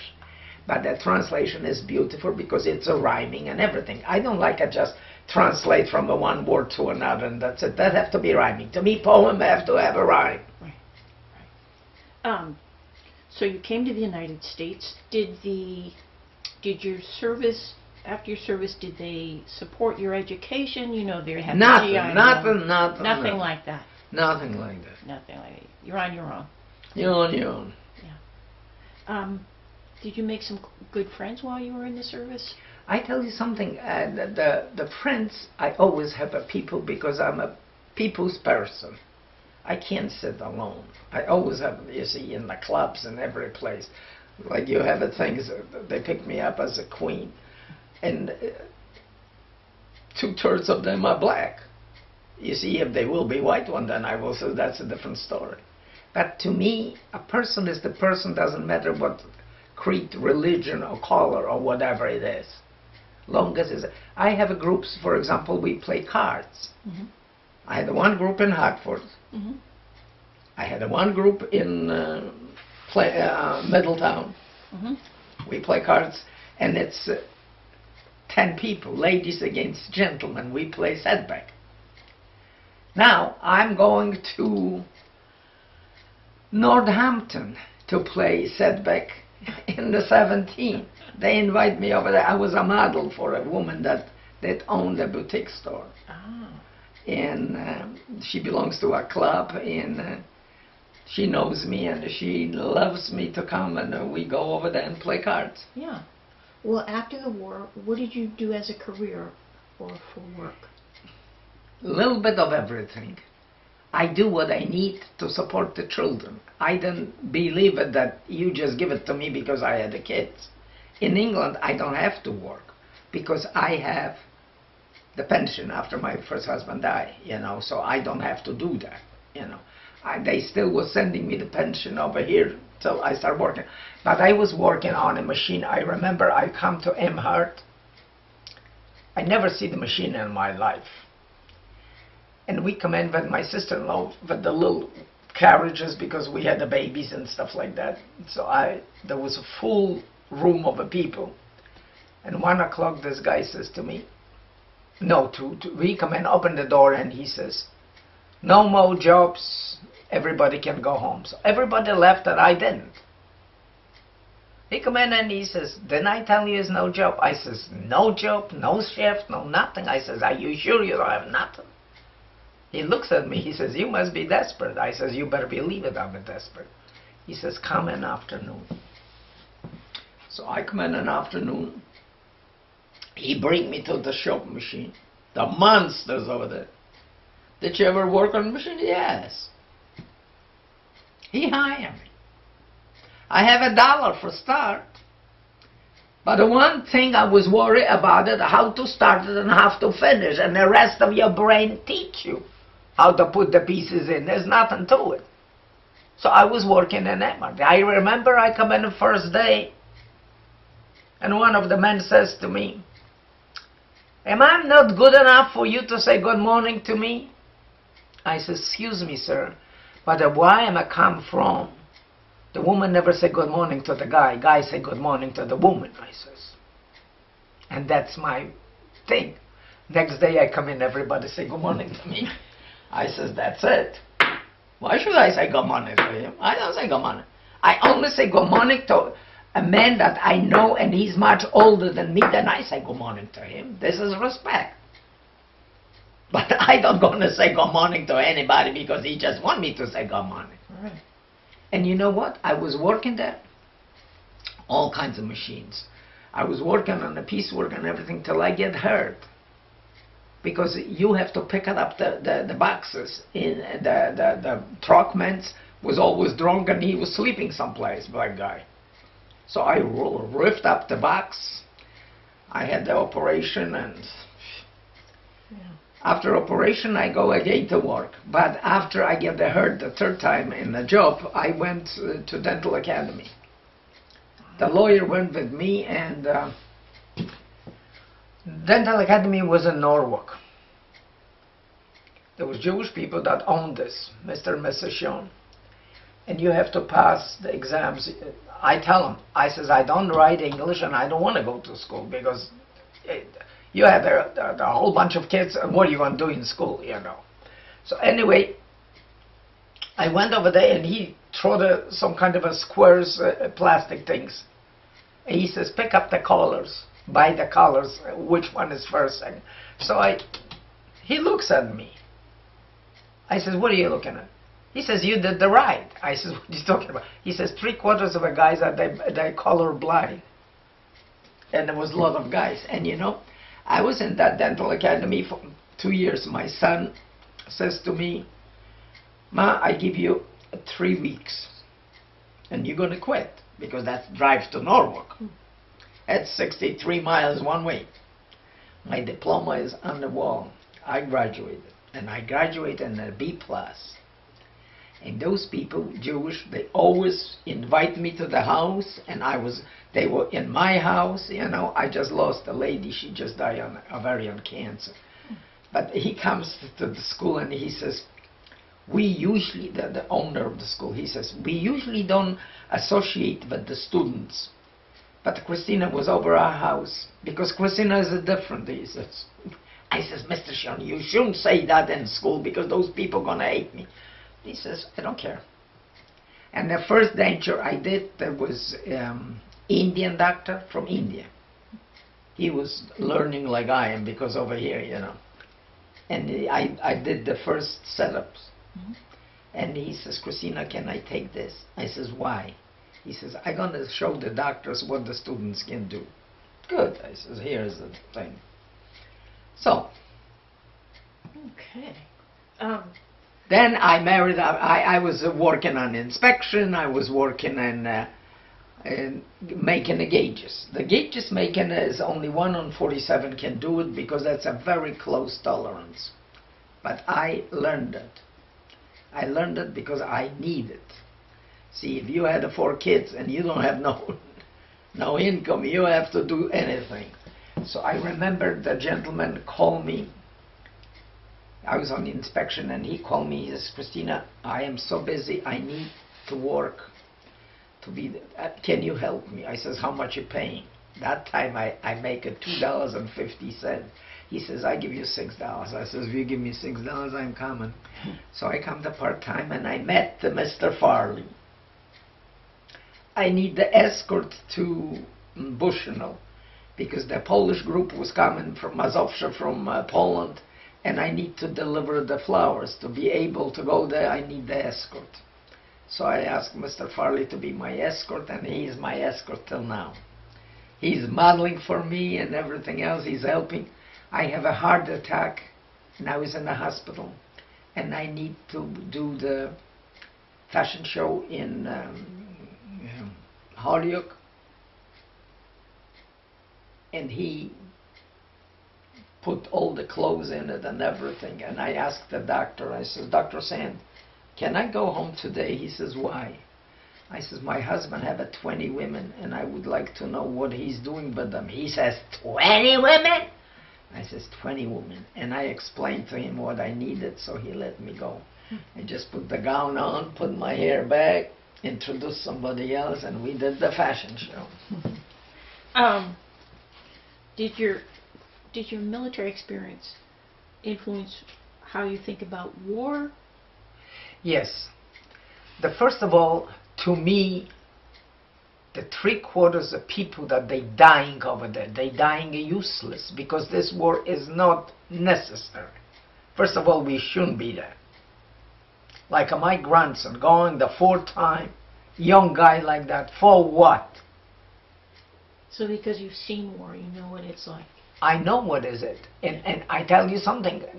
You see, like, Monte Cassino was won by the Polish soldier.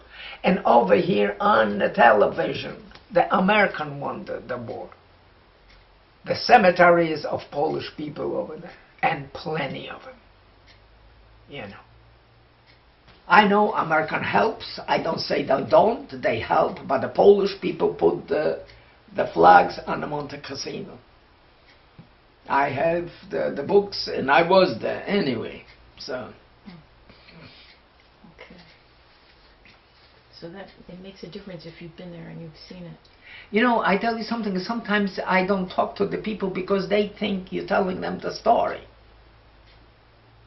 This is not the story. This is the truth. You know, because to make a story, you see, I make the poems. Of course, I write the poems. To me, writing the poems is like drinking a glass of water or something. You're sure you don't want anything? I'm fine, thanks. Yeah.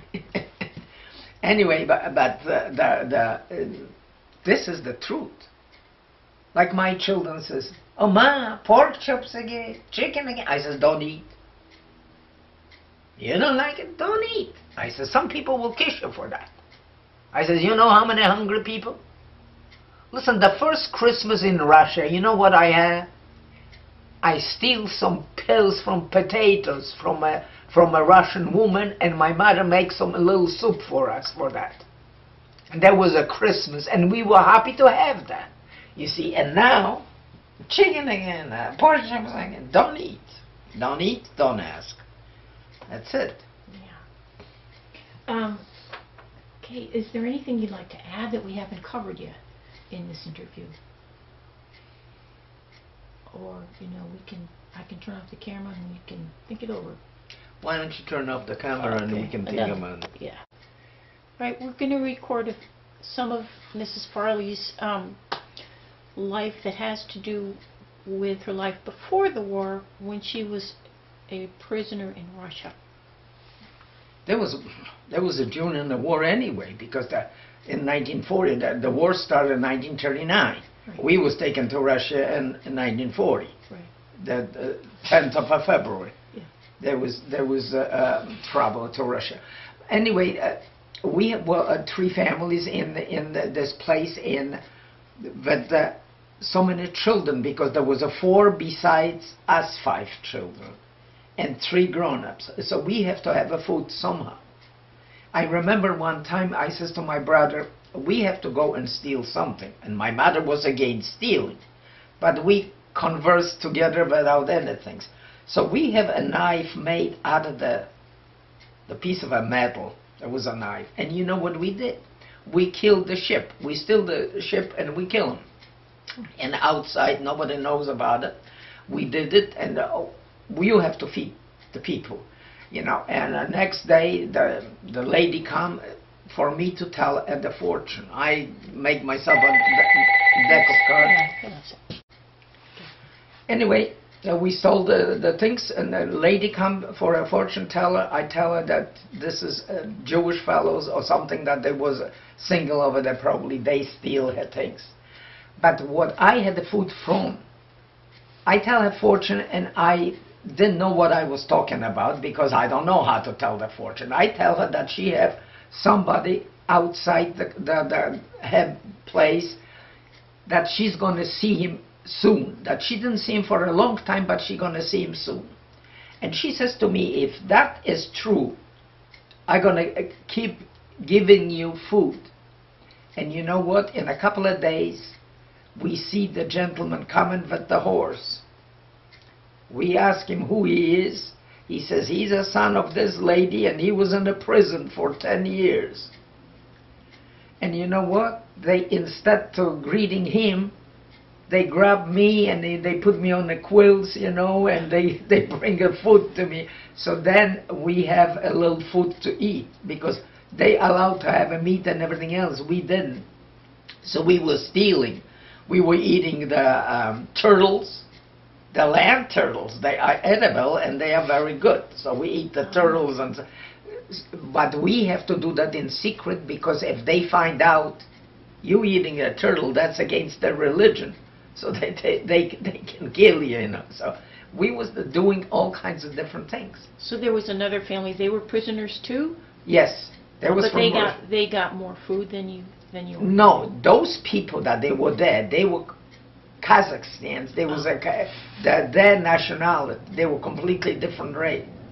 You see, they speak very little Russian, you know, and we living in their places. Ah. That's what it is. They take us over there so we can help them to do the jobs and stuff like that. Because you see, over there, that's a completely different life. We don't realize that the people doesn't sleep on the beds, that they for example, the women doesn't go with the men together so everybody can see them, you know. It's a completely different religion and everything, and they look like a Chinese because they have eyes that they are slant, and the language is completely different. So what I have, if I have to tell them the fortune, I have a lady doctor that she speaks Russian. So I call her as a translator. One time I arrived to her, and she's lying on the floor, and somebody's walking over her. She's lying flat on her belly. And I says to her, doctor, what are you doing? She says, listen, I'm a doctor, and I have a lot of practice, and read a lot of books, but she says, for a back trouble, if you don't have no operation, is very good if somebody walk over you close to your weight. The person can be heavier than you.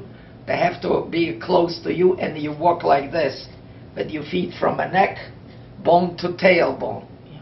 You have to be close. And you know what? I tried that on my own back because I had a back problem, and that helps beautifully. So, and sometimes you didn't wear shoes, you wore cloths on your feet? Yes. No, there was no shoes. There were no shoes. There was no shoes. Only they were made out of like a felt. They were given to the people that they were working. And if you don't work, you don't have nothing. But if you're young, you're a kid, you don't have nothing. Right. And you had almost no food, and the rats ate the food? Absolutely. You know, you had a little bit, and I'm just wondering how our parents survive, because the parents most of the time go hungry to bed to feed the children. You know, if you have 5 kids, you have to feed them. Right. I know that. I have them. I have those kids, and after they grow up over here, they're going to tell you, Ma, whatever you did for us, you never did anything for us. Of course not. It is a fascinating story. So I'm going to turn this off right now. Woman that owned a boutique store. Ah. And she belongs to a club, and she knows me, and she loves me to come, and we go over there and play cards. Yeah. Well, after the war, what did you do as a career or for work? A little bit of everything. I do what I need to support the children. I didn't believe it that you just give it to me because I had the kids. In England, I don't have to work because I have the pension after my first husband died, you know, so I don't have to do that, you know. They still was sending me the pension over here till I started working. But I was working on a machine. I remember I come to Emhart. I never see the machine in my life. And we come in with my sister-in-law with the little carriages because we had the babies and stuff like that. So there was a full room of people. And 1 o'clock this guy says to me, no, we come in, open the door, and he says, no more jobs, everybody can go home. So everybody left and I didn't. He come in and he says, didn't I tell you there's no job? I says, no job, no shift, no nothing. I says, are you sure you don't have nothing? He looks at me, he says, you must be desperate. I says, you better believe it, I'm desperate. He says, come in afternoon. So I come in afternoon. He bring me to the shop machine. The monsters over there. Did you ever work on the machine? Yes. He hired me. I have $1 for start. But the one thing I was worried about it, how to start it and how to finish, and the rest of your brain teach you how to put the pieces in. There's nothing to it. So I was working in Emma. I remember I come in the first day, and one of the men says to me, am I not good enough for you to say good morning to me? I said, excuse me, sir, but where I am I come from, the woman never say good morning to the guy. Guy say good morning to the woman, I says. And that's my thing. Next day I come in, everybody say good morning to me. I says, that's it. Why should I say good morning to him? I don't say good morning. I only say good morning to a man that I know and he's much older than me, then I say good morning to him. This is respect. But I don't gonna say good morning to anybody because he just want me to say good morning. Right. And you know what? I was working there, all kinds of machines. I was working on the piecework and everything till I get hurt. Because you have to pick up the boxes. In the truckman was always drunk and he was sleeping someplace, black guy. So I ripped up the box. I had the operation, and after operation I go again to work. But after I get hurt the third time in the job, I went to dental academy. The lawyer went with me, and dental academy was in Norwalk. There was Jewish people that owned this, Mr. and Mrs. Schoen. And you have to pass the exams. I tell them, I says, I don't write English and I don't want to go to school because you have a whole bunch of kids, and what are you going to do in school, you know. So anyway, I went over there and he threw some kind of a squares, plastic things. And he says, pick up the collars, buy the collars, which one is first. So he looks at me. I says, what are you looking at? He says, you did the right. I says, what are you talking about? He says, 3/4 of the guys are they color blind. And there was a lot of guys. And you know, I was in that dental academy for 2 years. My son says to me, Ma, I give you 3 weeks and you're going to quit because that drives to Norwalk. That's 63 miles one way. My diploma is on the wall. I graduated, and I graduated in a B+. And those people, Jewish, they always invite me to the house, and they were in my house, you know. I just lost a lady, she just died of ovarian cancer. But he comes to the school and he says, we usually, the owner of the school, he says, we usually don't associate with the students. But Krystyna was over our house, because Krystyna is different, he says. I says, Mr. Schoen, you shouldn't say that in school because those people are going to hate me. He says, I don't care. And the first denture I did, there was Indian doctor from India. He was learning like I am because over here, you know. And I did the first setups. Mm-hmm.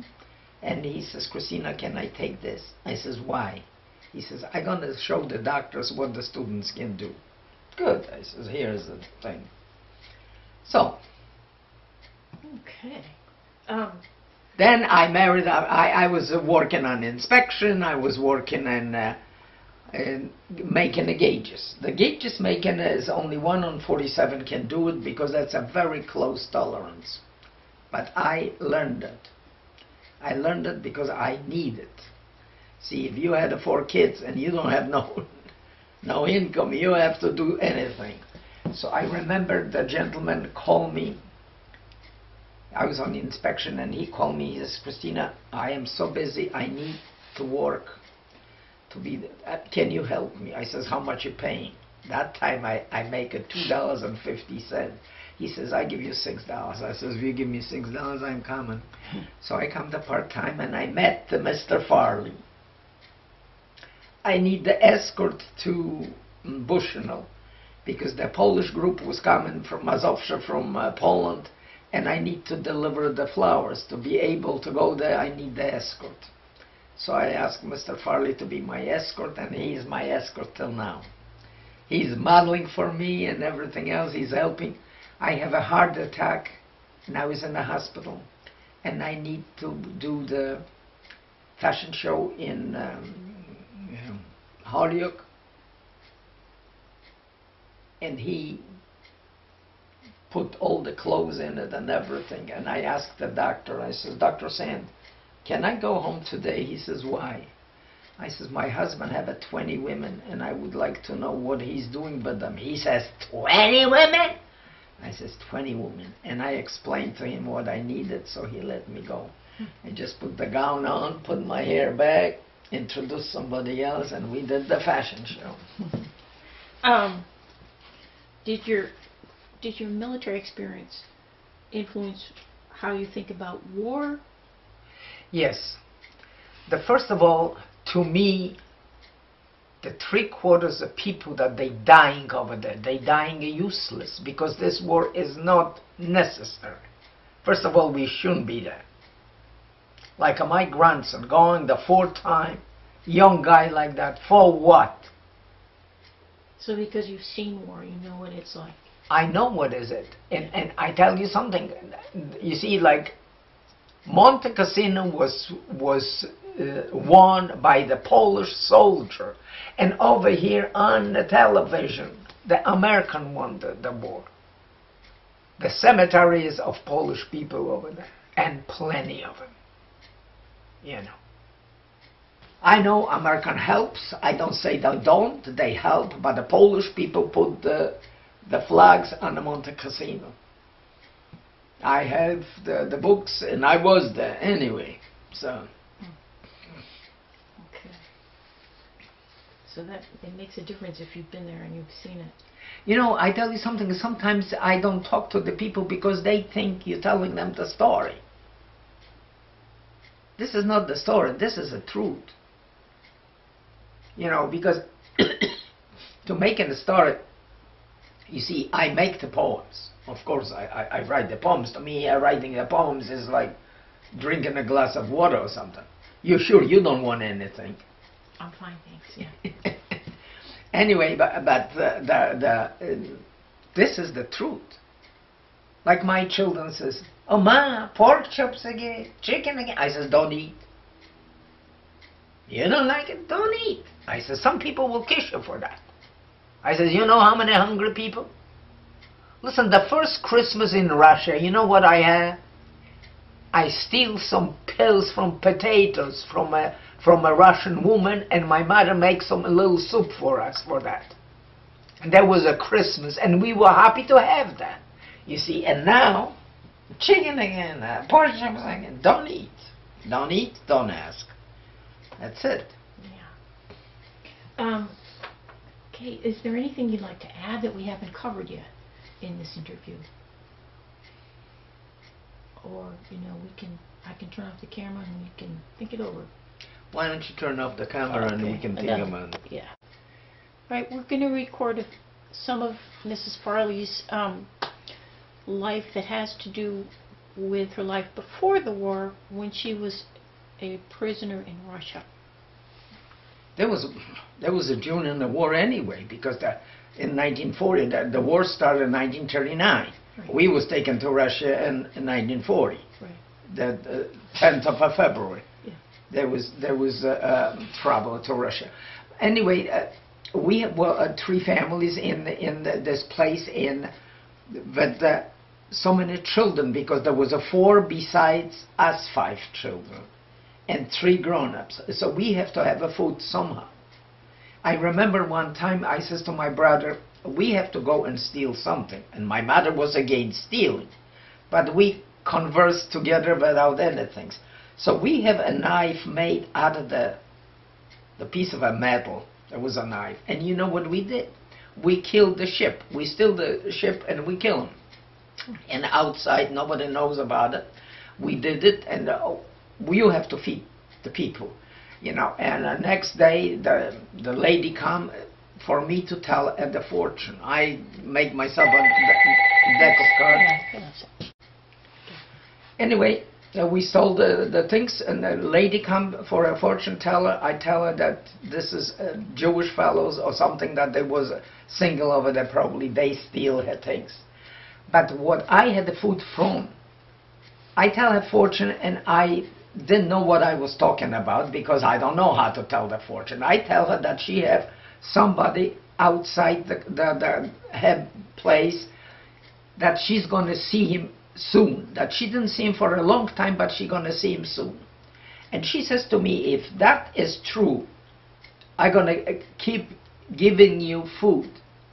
And you know what? In a couple of days, we see the gentleman coming with the horse. We ask him who he is.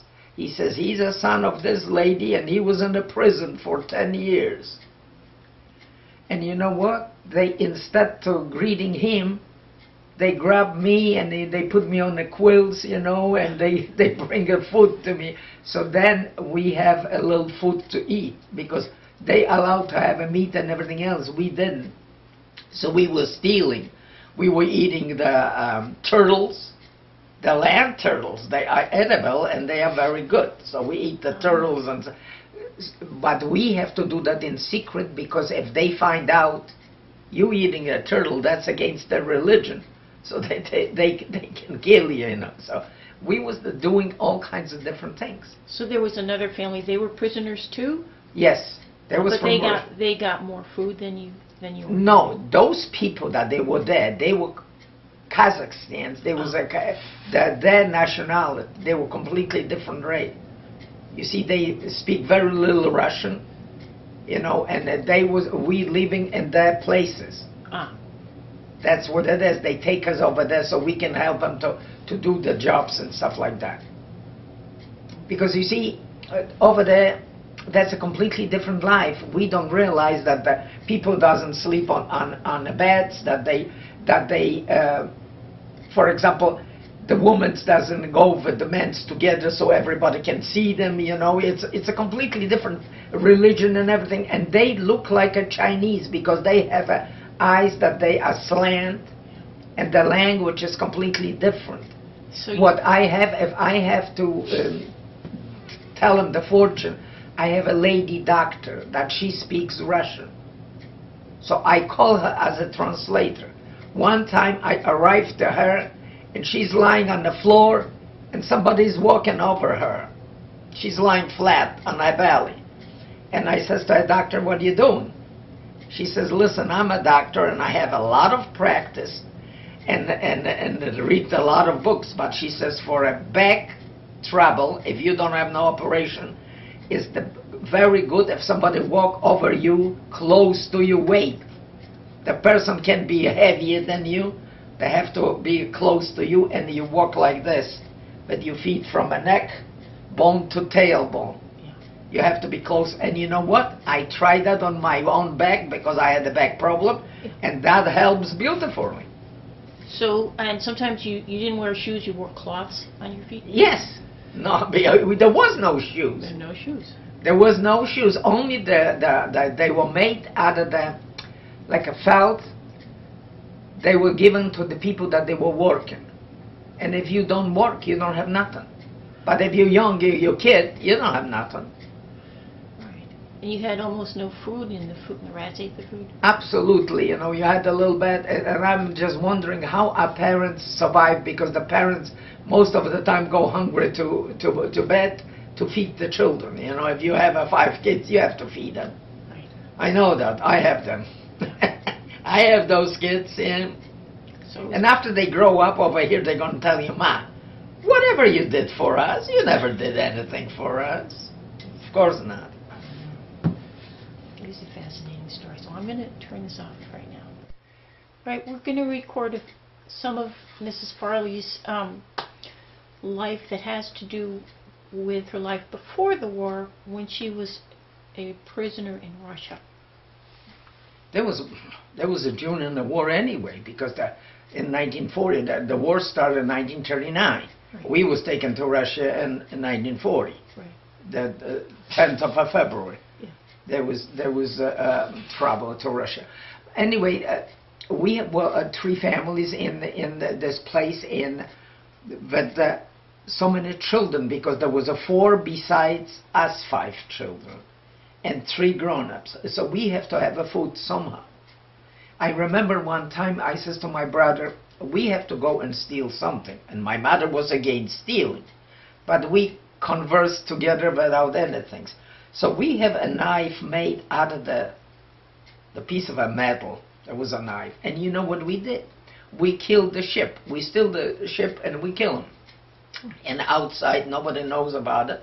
We did it, and you have to feed the people, you know. And the next day, the lady come for me to tell her the fortune. I make myself a deck of cards.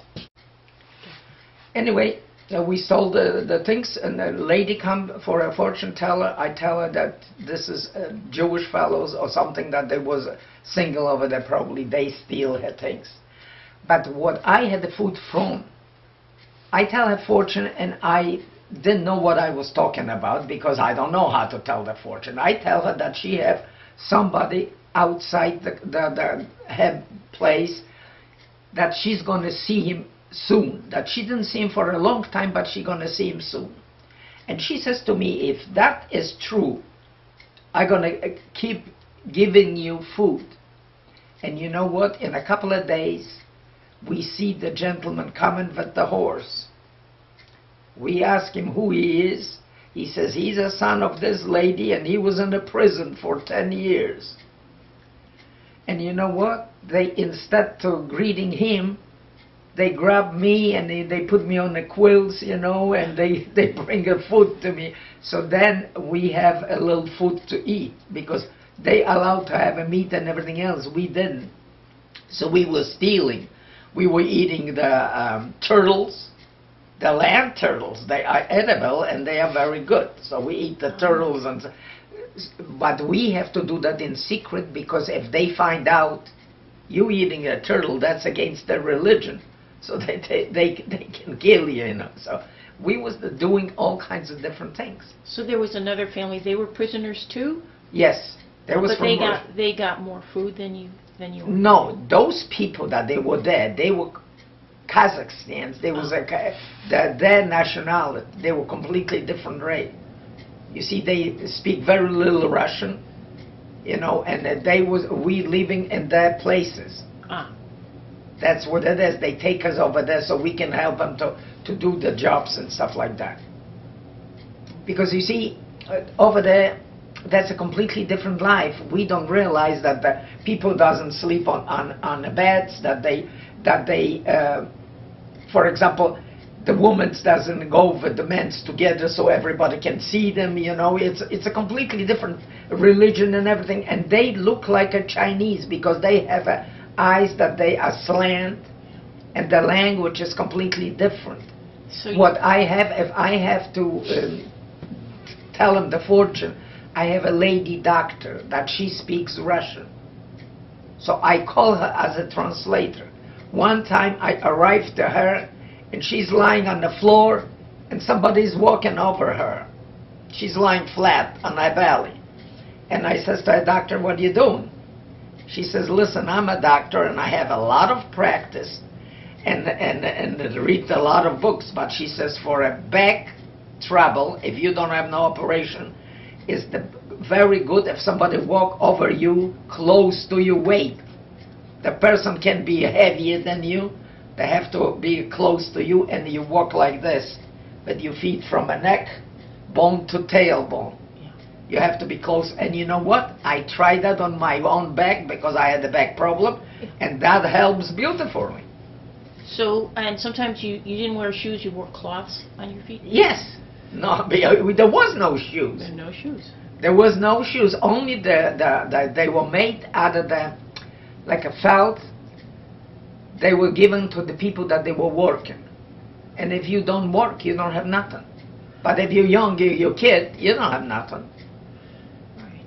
And you had almost no food, and the rats ate the food? Absolutely. You know, you had a little bit, and I'm just wondering how our parents survive, because the parents most of the time go hungry to bed to feed the children. You know, if you have 5 kids, you have to feed them. Right. I know that. I have them. I have those kids, and after they grow up over here, they're going to tell you, Ma, whatever you did for us, you never did anything for us. Of course not. It is a fascinating story. So I'm going to turn this off right now. Anyway, we sold the things, and the lady come for a fortune teller. I tell her that this is Jewish fellows or something, that they was single over there. Probably they steal her things. But what I had the food from, I tell her fortune, and I didn't know what I was talking about, because I don't know how to tell the fortune. I tell her that she have somebody outside the her place, that she's going to see him soon, that she didn't see him for a long time, but she's going to see him soon.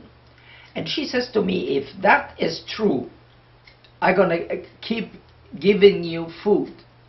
And you know what? In a couple of days, we see the gentleman coming with the horse. We ask him who he is. He says he's a son of this lady, and he was in a prison for 10 years. And you know what? They, instead of greeting him, they grab me and they put me on the quilts, you know, and they bring a food to me. So then we have a little food to eat, because they allowed to have a meat and everything else. We didn't. So we were stealing. We were eating the turtles, the land turtles. They are edible and they are very good. So we eat the turtles, but we have to do that in secret, because if they find out you eating a turtle, that's against their religion. So they can kill you, you know. So we was doing all kinds of different things. So there was another family. They were prisoners too? Yes, there was. But they got more food than you. No, those people that they were there, they were Kazakhstans. They was their nationality. They were completely different race. You see, they speak very little Russian, you know, and we living in their places. Ah. That's what it is. They take us over there so we can help them to do the jobs and stuff like that. Because you see, over there, that's a completely different life. We don't realize that the people doesn't sleep on the beds, that they for example, the women doesn't go with the men together so everybody can see them, you know. It's a completely different religion and everything, and they look like a Chinese, because they have eyes that they are slant, and the language is completely different. So what I have, if I have to tell them the fortune, I have a lady doctor that she speaks Russian. So I call her as a translator. One time I arrived to her, and she's lying on the floor, and somebody's walking over her. She's lying flat on her belly. And I says to her, doctor, what are you doing? She says, listen, I'm a doctor, and I have a lot of practice, and read a lot of books, but she says, for a back trouble, if you don't have no operation, it's very good if somebody walk over you close to your weight. The person can be heavier than you. They have to be close to you, and you walk like this, with your feet from a neck, bone to tailbone. You have to be close. And you know what? I tried that on my own back, because I had a back problem, and that helps beautifully. So, and sometimes you didn't wear shoes, you wore cloths on your feet? Yes. No, there was no shoes. There were no shoes. There was no shoes. Only they were made out of like a felt. They were given to the people that they were working. And if you don't work, you don't have nothing. But if you're young, you're a kid, you don't have nothing. Right. And you had almost no food, and the rats ate the food? Absolutely, you know, you had a little bit, and I'm just wondering how our parents survive, because the parents most of the time go hungry to bed to feed the children. You know, if you have 5 kids, you have to feed them. Right. I know that. I have them. I have those kids, and after they grow up over here, they're going to tell you, Ma, whatever you did for us, you never did anything for us. Of course not. It is a fascinating story. So I'm going to turn this off right now.